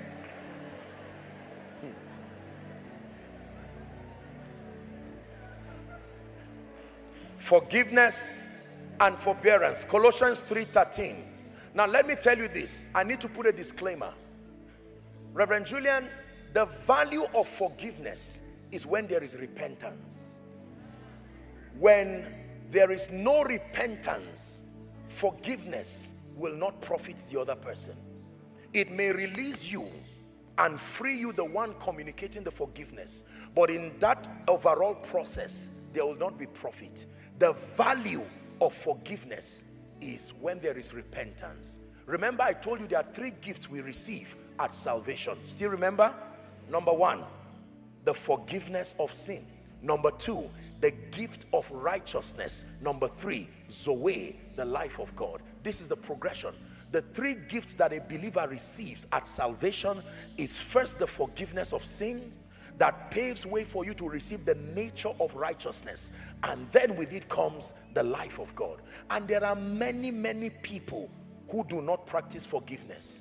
There's an African cliche, I think it's African, over my dead body. Do they say that in Kenya? Don't say it, oh. I can't forgive this person, over my dead body, over my this and that, over my dead body. And then when you're about to go to bed, you say, God, forgive me. You know the things I've done, just forgive me. No. One of the highest demonstrations of a giving spirit is forgiveness. Forgiveness is a kind of giving. If the only thing you know how to give is money, you are not a good giver. Forgiveness is a kind of giving, a nobler, superior kind of giving. Do you know why? Because when you forgive, you usually forgive from a standpoint of pain. You don't forgive from abundance, you forgive from pain. Let me tell you this, pastors, forgive one another. Children, forgive your parents. Parents, forgive your children. Are we together? Subordinates, forgive your superiors. Superiors, forgive subordinates. There are people today who have 30-year-old wars that will never end. I'm not talking of nation to nation, individuals. Even when they die, their children continue the war. Please let it end. Let a generation end that war. I don't know if it does happen, and with all due respect, there are African clans today that have been fighting for forever, and all it takes to end that war is I'm sorry. I'm sorry does not mean you are weak. I'm sorry means you are wise. There are times you say I'm sorry not because you are the one who is wrong. It's because you are the one who is wise. It's because you are the one who is better enlightened. Mutual honor. Let me give you one last one, and then we're done. Mutual honor. Leave this place practicing honor. The 5th, and that will be the final key, that is an enhancer to unity, is called the practice of intercession. The practice of intercession. 1 Timothy chapter 2, 1 and 2. When we learn to intercede for one another, it becomes an enhancer to our being united. I exhort therefore that first of all, supplications, prayers, intercession, and giving of thanks be made for how many men? All men, all men, all men, all men, all men. Verse 2, the Bible says, for kings and for all that are in authority, to the end that we, including you the intercessor, may live a quiet and peaceable life in all godliness and honesty. Many believers are part of the system that creates division within the body because we are not intercessors. You will hardly criticize a person you intercede for. Intercession is a great cure to this hatred and all of these sentiments. 2 Corinthians 1:11. 2 Corinthians 1:11. 2 Corinthians 1:11. That they may be one. 2 Corinthians 1:11. It says, ye also helping together. How? By prayer for us. My God. So one way to help people is to pray for them. Help them. When you hear a church is in trouble, help them. Not just by sending finances. Intercede. Pray for them. When you hear that someone's business is failing, you help by praying. We also helping together by prayer, by prayer, by prayer for us. He said, I know that this shall turn for my salvation through your prayer and the supply of the Spirit of Christ Jesus. Through your prayer, it shall turn for my salvation. through your prayer, not through your mockery, not through your mockings, not through your ill speakings. If we reduce half the time we take to gossip, to talk, to plant seeds of discord, and convert that energy to intercession, it will become a force of cohesion within the body. We are experts at selling bad news, selling narratives, selling rumors. Have you heard? I hear that this pastor collapsed somewhere. Maybe he's about to die. How does that profit the body? Why not sow a seed of intercession? I may not know what is wrong with his life, his family, his church, his health, but I pray for him. Lord, for your name's sake, preserve your name over the life of this man. Preserve your name over the life of this intercessor. The believer who intercedes is the one who can easily walk in love. A body that intercedes for herself is the body that remains strong. Are we together? One final scripture. The practice of intercession. Colossians chapter 1 and verse 9. Colossians 1:9. For this cause, Paul is speaking, we also, since the day we heard it, I like that scripture. It doesn't matter what you heard. Since the day we heard the news, our response was we do not cease to pray. Leave the other part. I just want to take the A part. From the day we heard it, whether it was a rumor, from the day we heard it, that a man of God is going through a family crisis, from the day we heard it, that your child is now acting autistic, from the day we heard it, our response was that we do not cease to pray for you. That is the believer's response.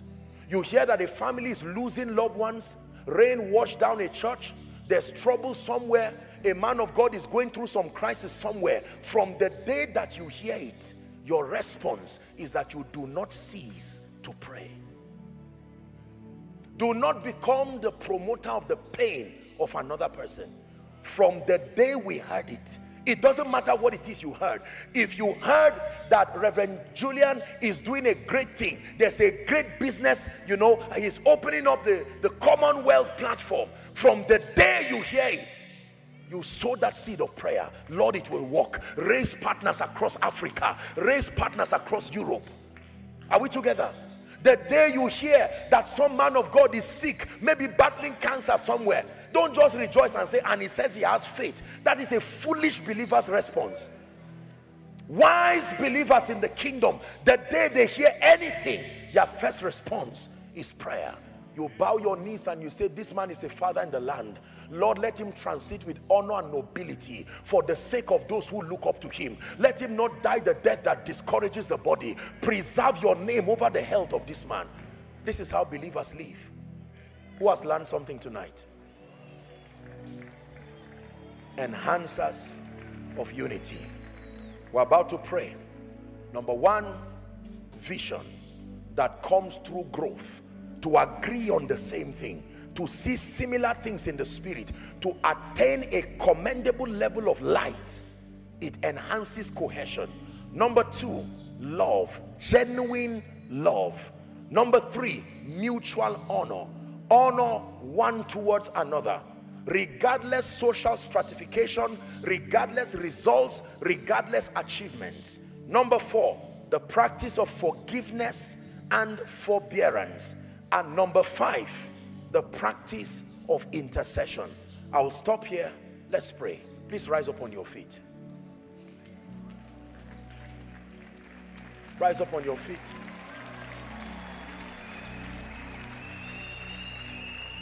When Jesus prayed and said that we be one, he saw conferences like this.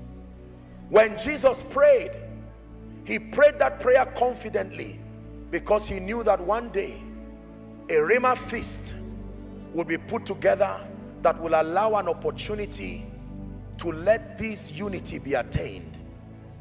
That there are men and women of God as vessels unto honor that he will plant across several regions, nations, who will frontier this campaign for unity. Unity is not uniformity. Unity is not endorsing licentiousness. Unity is not all-inclusiveness of rubbish. Believers have standards. The standards must not be compromised under any ground. Please hold hands with someone by your left and right, if you will. And I want us to pray an honest prayer over Kenya, over Africa, over the body of Christ. I've shared these things and you've heard me. Let us sow that seed of prayer.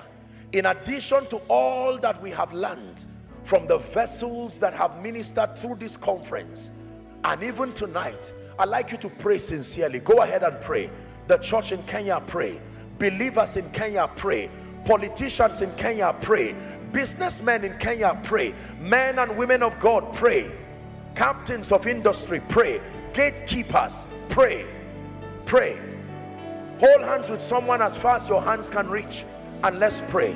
It's time for the church to attain a state of maturity, looking beyond our individualism, trusting God for grace to be that generation that becomes the answer to the Lord's prayer, that they may be one, that they may be one, a strong, indomitable, invincible army, a strong family connecting from Kenya to Uganda, to South Africa, to Nigeria, to Zimbabwe, to Zambia.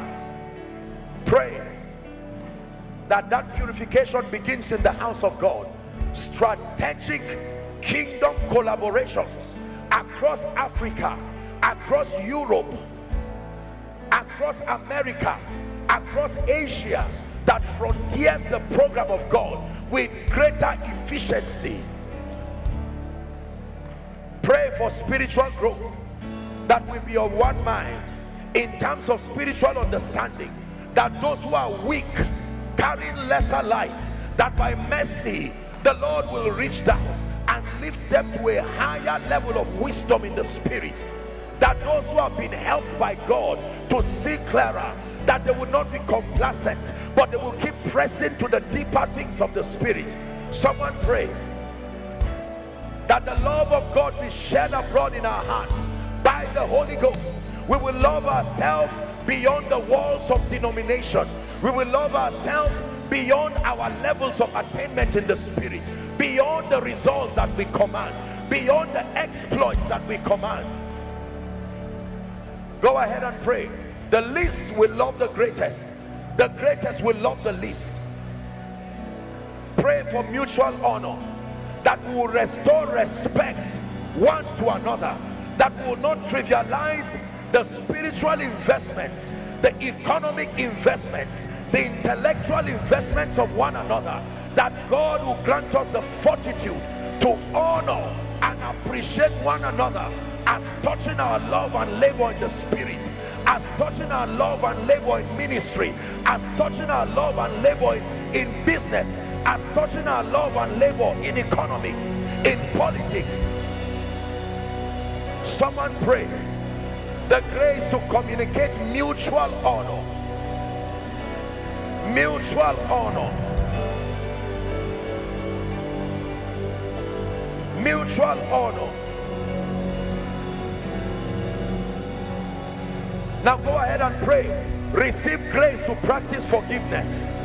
Father, the grace to forgive, the grace to forbear, the grace to forgive, the grace to forbear, the grace to forgive hurts, to forgive pains, pains of yesteryears, pains of yesteryears, the grace to forbear, the grace to forgive, to walk by the law of love, to walk by the law of love.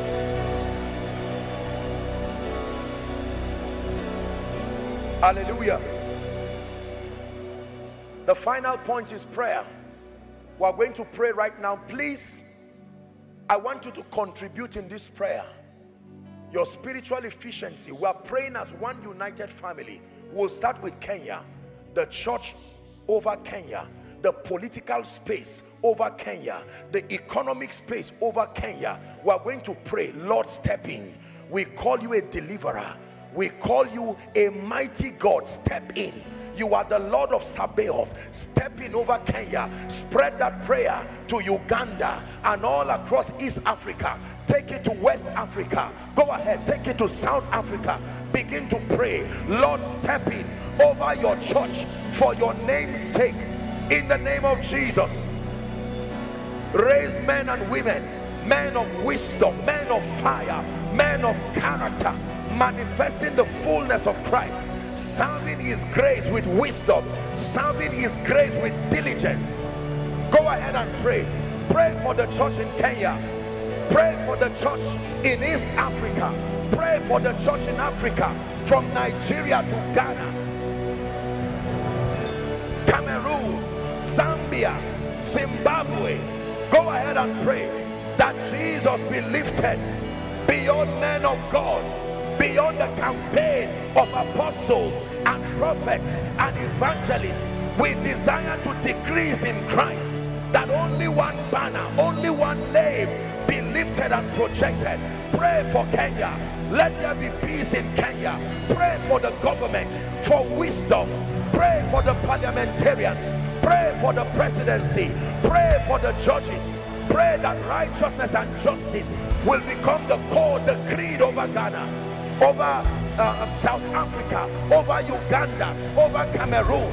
Go ahead and pray that the nations of Africa, the menace of corruption, that it will die in our lifetime, that God will raise for himself noble men who fear God, men of capacity, men of integrity, men who understand posterity. You are praying. Let's pray for Kenya. In the name of Jesus Christ, let the young men rise with spiritual understanding, responsible young men and women, business owners, captains of industry, who will frontier not just the program of God, but the prophetic destiny of Kenya. Take a minute to pray. We pray for every church. We pray for the media. We pray for the politicians. We pray for the judiciary. We pray for pastors. We pray for the fathers in the land. We pray for the next apostolic voices in Kenya. We pray for the entrepreneurs, the kingdom entrepreneurs, the Nehemiahs, the Josephs, the Daniels, the builders. It's time for Kenya to rise. It's time for Africa to rise. It's time for the body of Christ to attain unto a higher level of grace and efficiency in the spirit.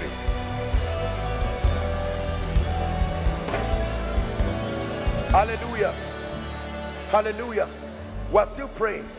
Listen, I want you to pray for every man of God who has been used here to bless you. Let it not be that after we have preached, we ourselves will be castaways. Are we together? Every man of God here has a ministry, global ministries they are running.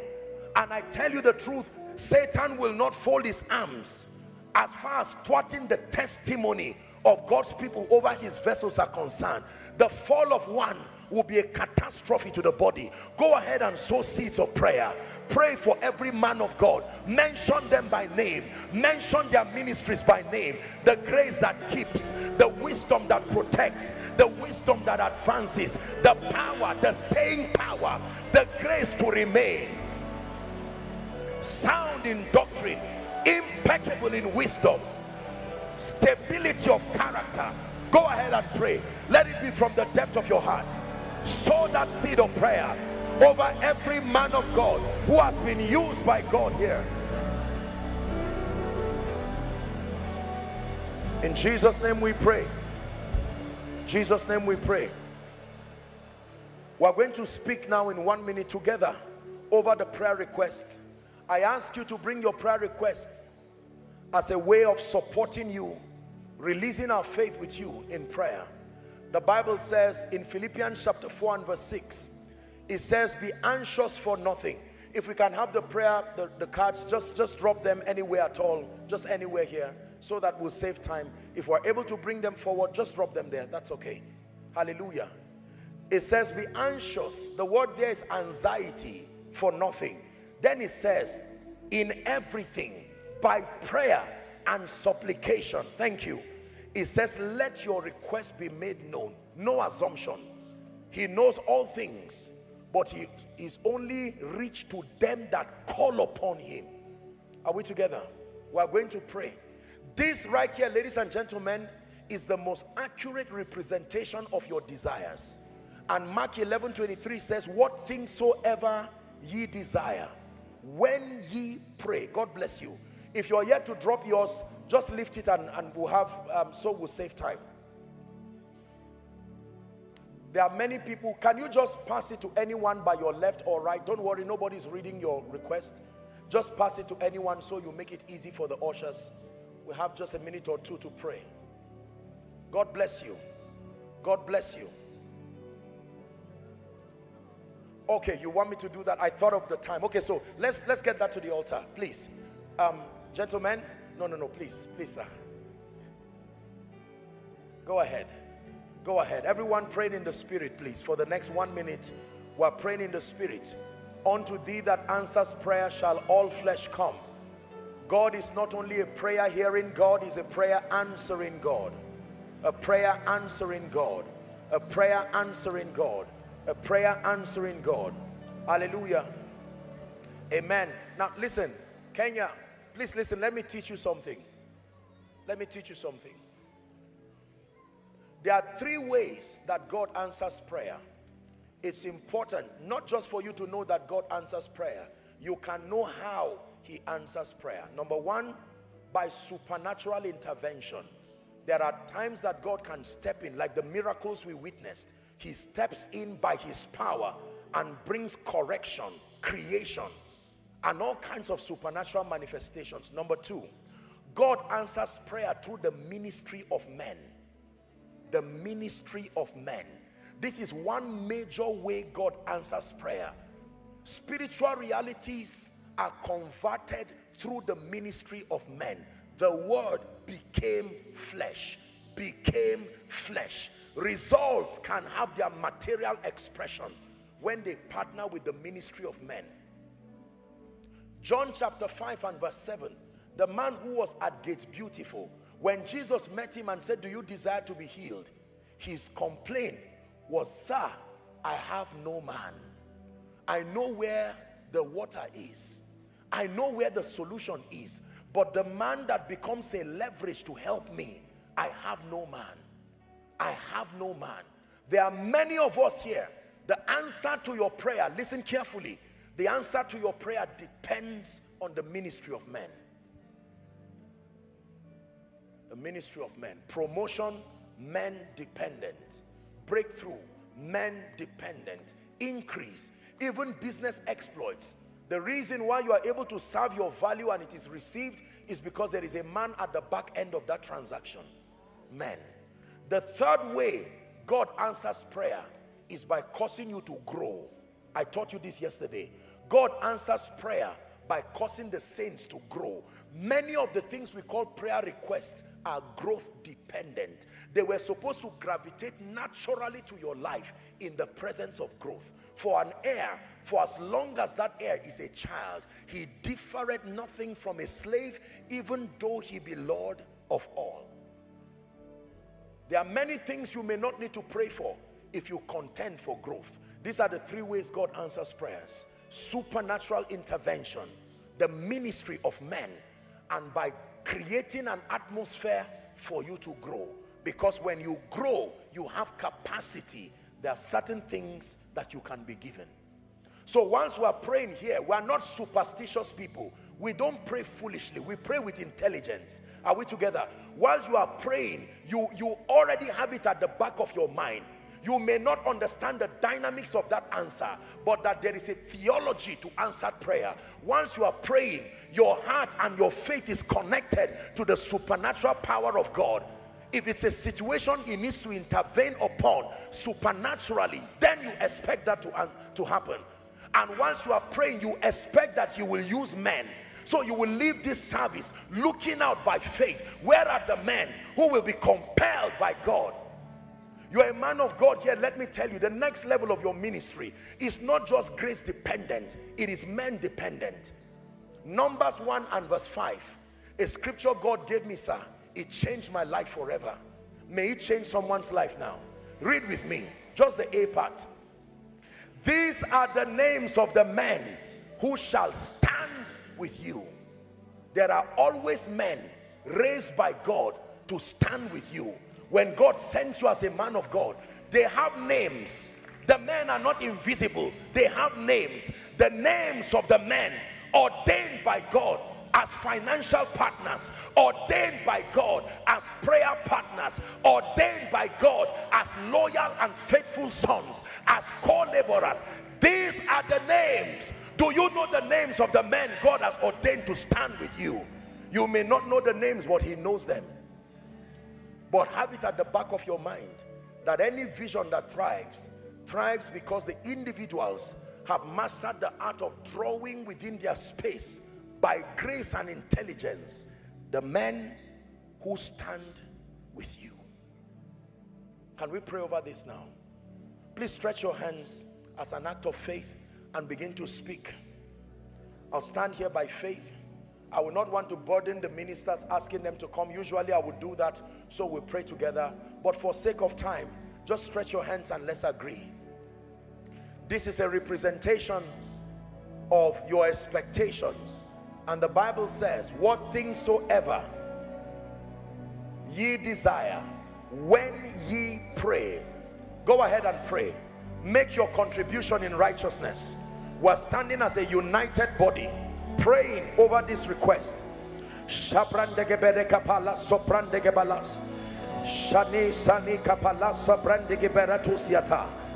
We birth miracles by faith. Miracles by faith. Signs and wonders. Miracles by faith. Miracles by faith. Miracles of healing. Miracles of deliverance. Miracles of restoration. Someone go ahead and pray. We're speaking this by faith in the name of Jesus Christ. The Bible says, unto you that answers prayer shall all flesh come. We come boldly before the throne of grace. We obtain answers by faith. We obtain answers by grace. We obtain answers by wisdom. In the name of Jesus, someone is praying. We declare that you step in supernaturally. Visit families, visit jobs, visit businesses, visit nations, visit bodies. In the name of Jesus, come down like you did over Israel in Egypt as a result of the affliction of your people. In the name of Jesus Christ, the Bible says the Lord is nigh them that call upon him.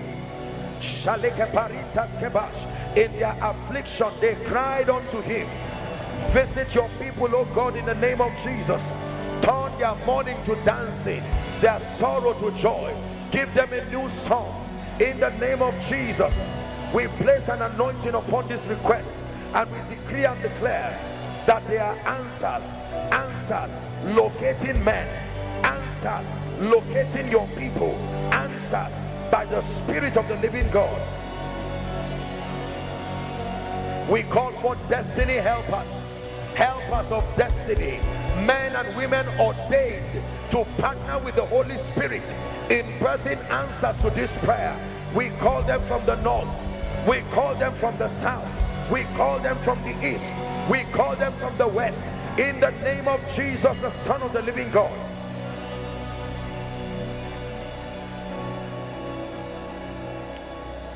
In the name of Jesus Christ. And we decree and declare every legal hold that Satan has that is making for this request to even be written, by the power that raised Christ from the dead, we decree and declare by the blood of the eternal covenant that legal access is broken right now. In the name of Jesus Christ. Broken right now in the name of Jesus Christ. Broken right now in the name of Jesus Christ.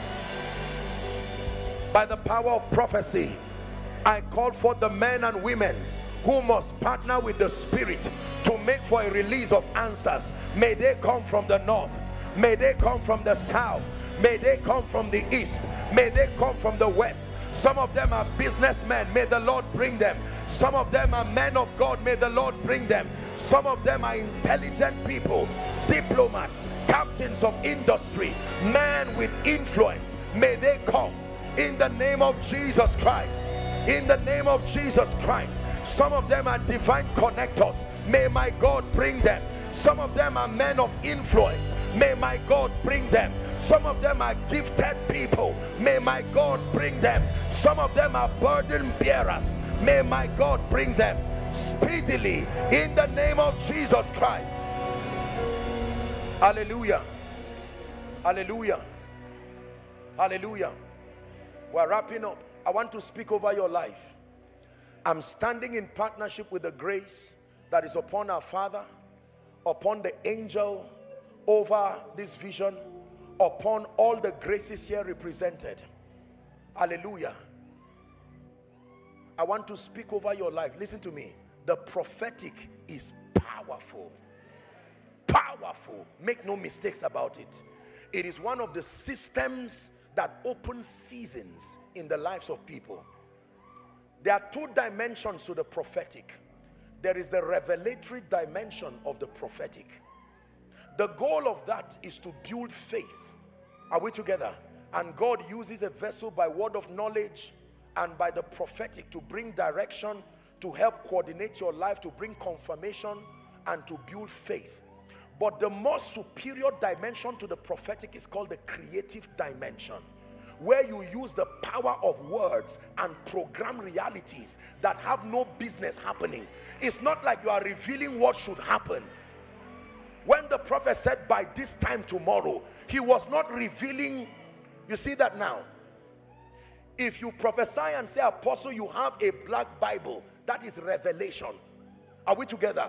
But when you say there should be a black Bible and a black Bible comes, that's not revelation, that's creation. And there are many possibilities that are needed in your life but are non-existent. It takes the prophetic that can call things that be not, favors that be not, realities that be not. You give them material expression. Listen, it's like a movie director. You pick realities in the spirit, and by the power of the prophetic, you give it frame within the life of an individual. The Bible says to appoint unto them that mourn in Zion. To appoint, fix a date for their liberty. Priesthood affords the believer that privilege to stand in partnership with the Holy Spirit and to reprogram truths over the lives of men. Are you ready to receive? I'm standing here as one privileged by God's grace, having been shown mercy by God, and upon the graces that are here represented, I want you to receive and watch the wonder-working power of the prophetic under the influence of the Spirit. In the name of Jesus, I pray for you. By the power that raised Christ from the dead, every door that has been closed over your life and over your destiny, I speak to that door now. In the name of Jesus, be opened. In the name of Jesus, be opened. Doors of opportunity be opened. Doors of opportunity be opened. Doors of seasons be opened. In the name of Jesus Christ. In the name of Jesus Christ. In the name of Jesus Christ.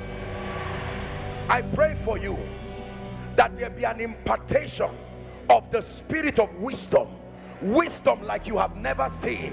Let that grace rest upon you now. Let that grace rest upon you now. Let that grace rest upon you now. Wisdom in ministry, wisdom in business, wisdom in finances, wisdom in leadership. In the name of Jesus Christ.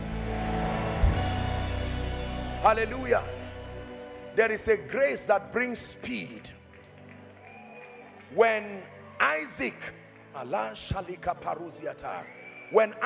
met Jacob disguising to be Esau and said, how come you have brought the venison so quickly? He said, it is because the Lord has brought it to me. There are things men look for, but there are things God can bring to you. In the name of Jesus, I pray for you. May the God of all grace bring speed to your life. Speed in ministry, speed to your accomplishments. 10 years in 1 year, 10 years in 1 year, by the Spirit of the living God. 10 years in 1 year, that by this time next year you'll be 10 times better. 10 times better. I place grace upon your life in the name of Jesus Christ. In the name of Jesus Christ. In the name of Jesus Christ. He said, by you I can run through a troop. By my God I can leap over a wall. I declare strength. The Bible says if you turn aside in the day of battle, it is because your strength is small. Man of God, receive strength. Strength by the Spirit. Strength for the journey. Strength in business. Strength for the remaining months of the year. In the name of Jesus.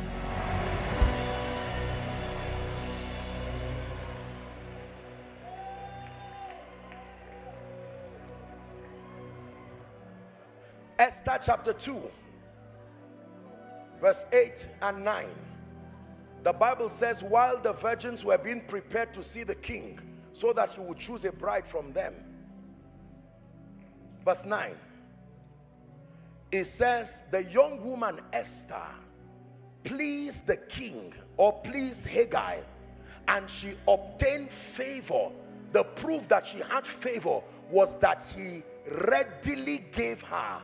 KJV says he speedily gave her. Let me tell you the truth. Answers have timing. Not every time is convenient for every answer. There are answers that come too late. It says, satisfy me early with your mercy. I'm still praying speed over you. In the name that is above all names, as an expression of the favor of the Lord, I pray for you speedy answers, speedy manifestations, speedy answers, speedy manifestations, speedy answers, speedy manifestations in the name of Jesus Christ. There are 4 kinds of men you will always need in your life. Number 1, divine connectors.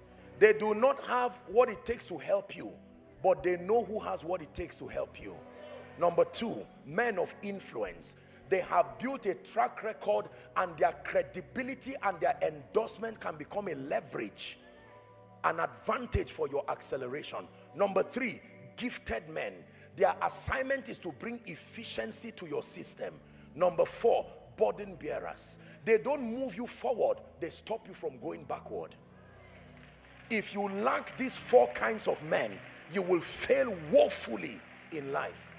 Destiny actualization is highly men dependent. I pray for you in the name of Jesus, the one who has shown men mercy, that these 4 categories of people, beginning from tonight, may they show up in your life. May they show up in your life. Divine connectors, may they show up in your life. Men of influence, may they show up in your life. Gifted persons, may they show up in your life. Burden bearers, may they show up in your life. In the name of Jesus. 2 more prayers and we're done. I believe in the ministry of the Holy Spirit. I don't know what you have been taught about the Holy Spirit, but ladies and gentlemen, please hear me. The Bible calls the Holy Spirit a helper.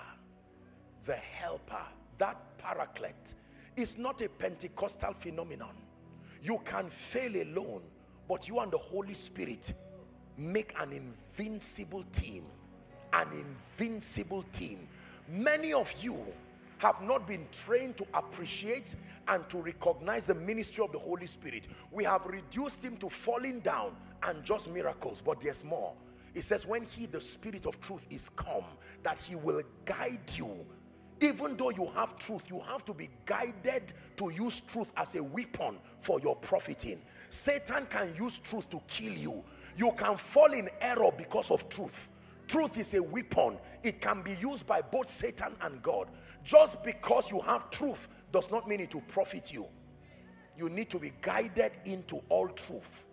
That you use truth like a weapon and produce from it a life of victory. I want to pray for you that something will happen to your relationship with the Holy Spirit. And you don't have to be a man of God. Truly, he's the advantage that was given to the believer.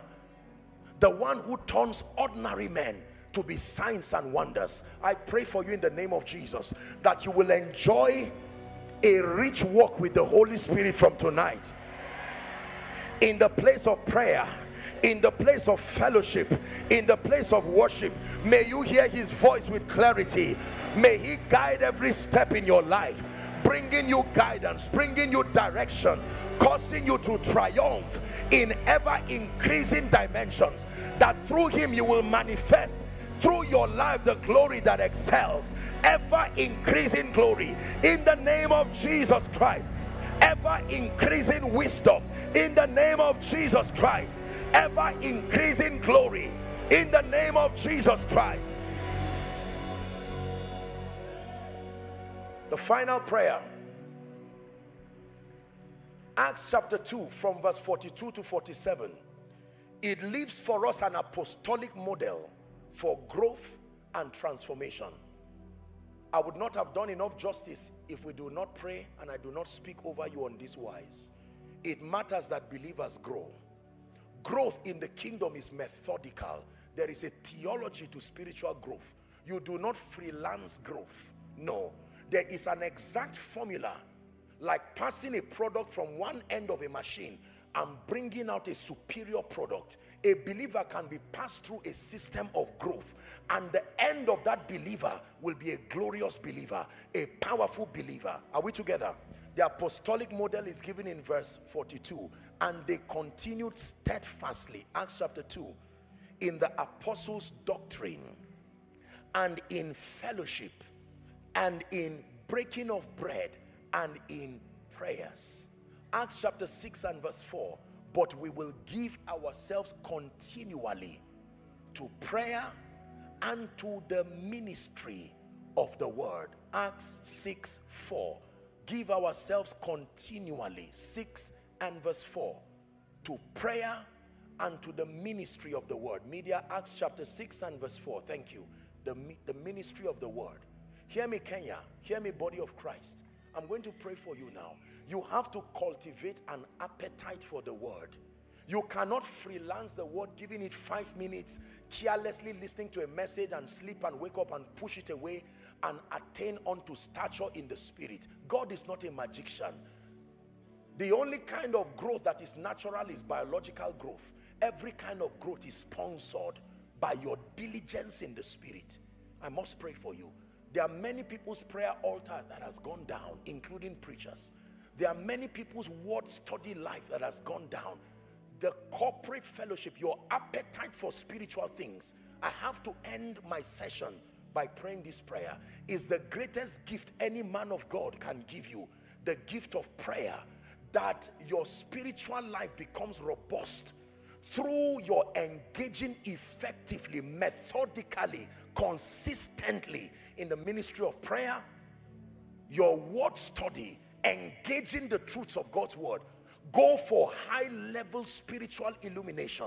Read your Bible. Study materials that are profitable for your growth. Listen to teachings. Speak the word. Obtain grace to walk in obedience. Obedience. That's how you enter your rest. Are we together? So that we do not end this conference with tens of thousands of people and you only received without a responsibility component.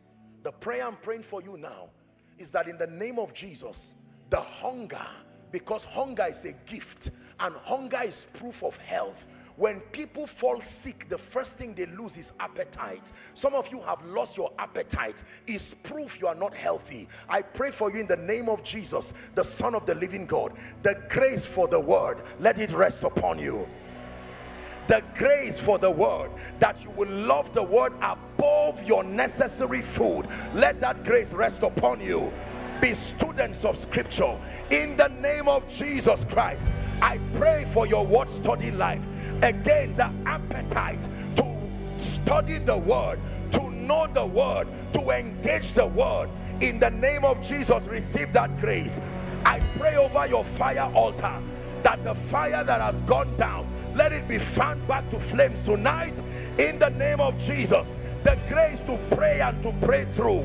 The grace to pray and to pray through till you are transformed, till you access mysteries, till you translate realities, till you give them frame in the place of prayer. I declare, let that grace be supplied you now in the name of Jesus. I decree and declare that you will not neglect the gathering of believers as the manner of some are. I pray for you. Anyone here who is not serious with church, you are not serious with the convergence of believers, let grace come upon you to be planted in a local assembly, to be planted in an apostolic platform for your maturing, for your growth, in the name of Jesus Christ.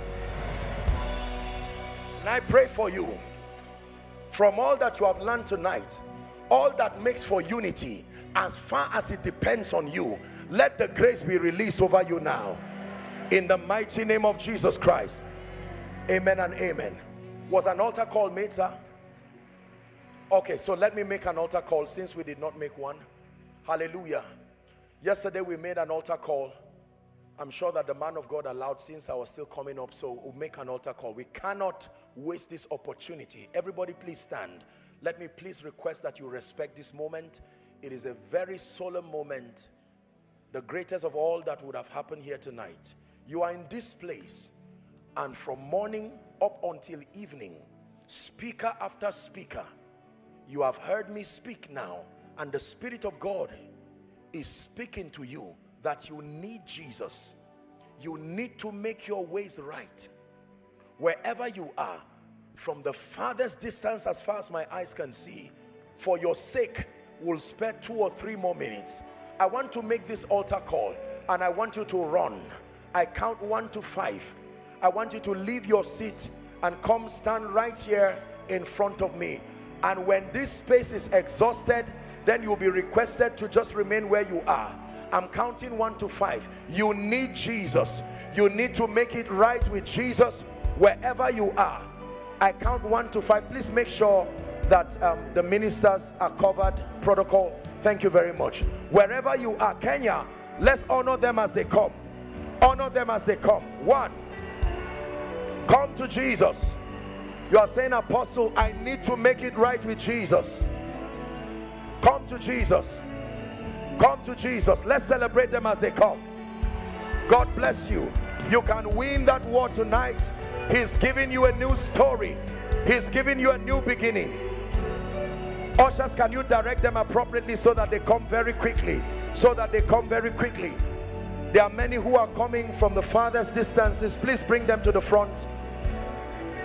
In the name of Jesus Christ. May the Lord bless you. Keep clapping. They are coming. It's quite a distance, but God bless you. 2.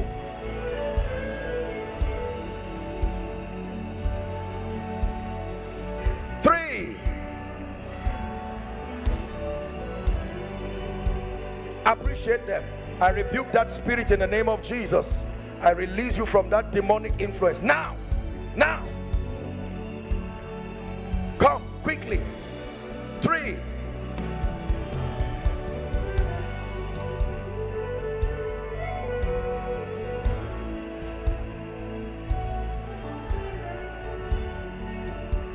Keep clapping. They're coming.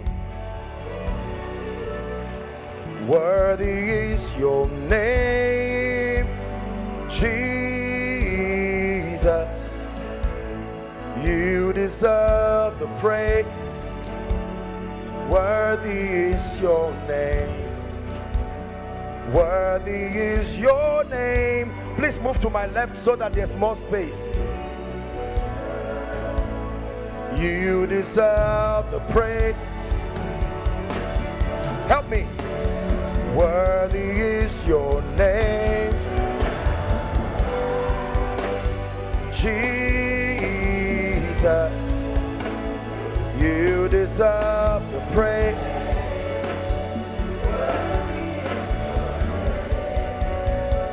Worthy is your name, Jesus.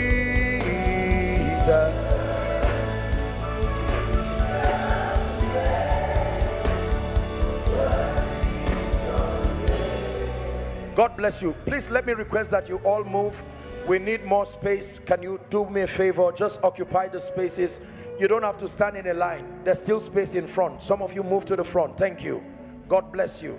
God bless you. So that we don't have any congestions. Once the front is filled, keep celebrating salvation. Genuinely, genuinely coming to Jesus. Blessed be the name of the Lord for this great harvest tonight. Blessed be the name of the Lord for the many who are seeking Jesus sincerely. Sincerely.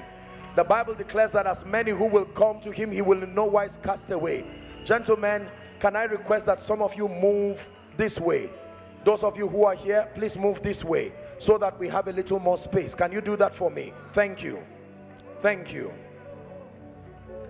Hallelujah. We still have so many coming. Whilst they are coming, please listen. All of you who are here, let me speak for one moment. Let me speak to someone who is watching by television. You are watching by internet, connecting, and you're saying, Apostle, does this include me? Yes. Here at Rhema FEAST 2024, we're trusting God for a harvest, and that includes you. You're saying, I need Jesus, but I'm watching from my home, my office, my device. Can I pray that prayer? Absolutely. You can make it right with Jesus right now. The Bible says, for God so loved the world that he gave his then only begotten Son, that whosoever believes in him should not perish but have life eternal. Many of you are here rededicating your life. Some of you are here making a first time call. It doesn't matter what category you belong to. Please lend me your attention. Look at me. Coming out does not make you safe. There is a declaration that you make by faith, believing in your heart and confessing with your mouth. This is what translates to your salvation. Are we together? So I'm going to lead you to pray this prayer. Mean it from your heart. You're not reciting a poem after a man of God. Let it be a sincere prayer, and that with this prayer, salvation becomes yours right now. Lift your right hand if you can. For those who could not make it wherever, just lift your hand still. Say after me as loud as you can. Say, Lord Jesus, tonight I declare that I love you with all my heart. I believe that you are the Son of God. I believe that you died for my sin. I believe that you rose again for my justification. Right now, I receive your life into my spirit. I declare that you are my Savior, my Lord, and my King. I declare that the power of sin, Satan, hell, and the grave is broken over my life. From tonight, I am a child of God. I go from glory to glory and grace to grace. Amen. Keep your hands lifted. Father, the Bible declares that as many who will come to you, you will in no wise cast away. This many have come declaring your lordship over their lives. I declare by the authority of Scripture that your sins are forgiven. I call you bona fide recipients of the life of God. I call you the righteousness of God in Christ Jesus. And I decree and declare the grace to live the victorious Christian life. Let it be released upon you now. By this prayer, I declare that any operation of evil spirits, demon spirits, orchestrations of darkness that have laid claim over your life, by the authority of Scripture, I declare they depart from your destiny now. In the name of Jesus, they depart from your destiny now forever. Satan has no legal hold over your life. By the authority of the blood, I set you free in the name of Jesus. For the Bible declares that he who the Son sets free is free indeed. I establish your liberty in Christ Jesus. In the name of Jesus Christ I pray. Amen and amen. Now please, all of you, look at me. There are a number of you, and I'm going to plead that you be orderly as you move. Let there be no stampedes, please. If there's anyone under the anointing, be mindful of them. Don't walk on them. I will request that you move to my right. There are counselors who have been trained to have a word with you, and then to pray with you, and then you'll be back to your seat. Please let me request that you move to my right. That will be your left. Let's begin to appreciate them. All of you from the farthest distance, may God bless you. May God bless you. Kenya, keep clapping as they move. God bless you. God bless you. God bless you. God bless you. God bless you. God bless you. Are you tired of clapping? Let's celebrate salvation tonight as they meet with the counselors. God bless you. It's a new day for you.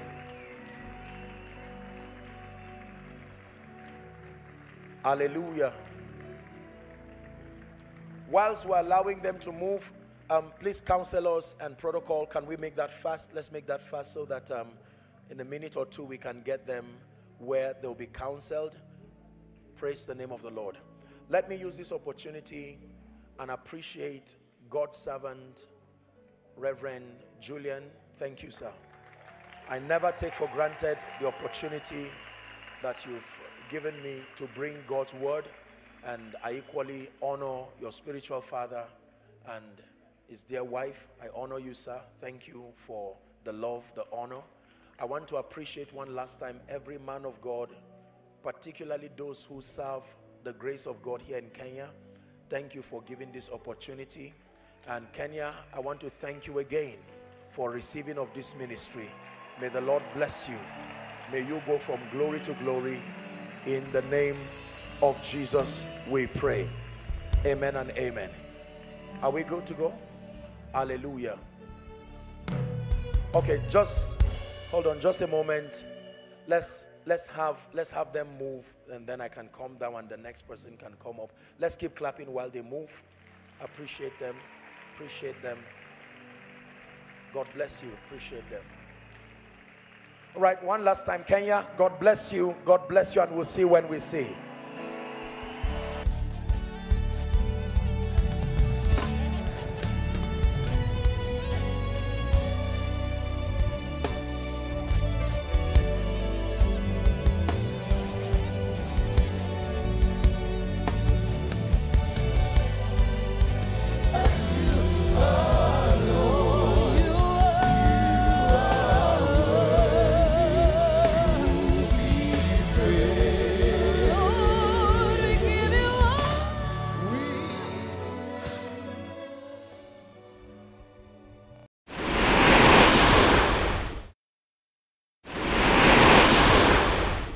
Thanks for watching Revival Time Hub.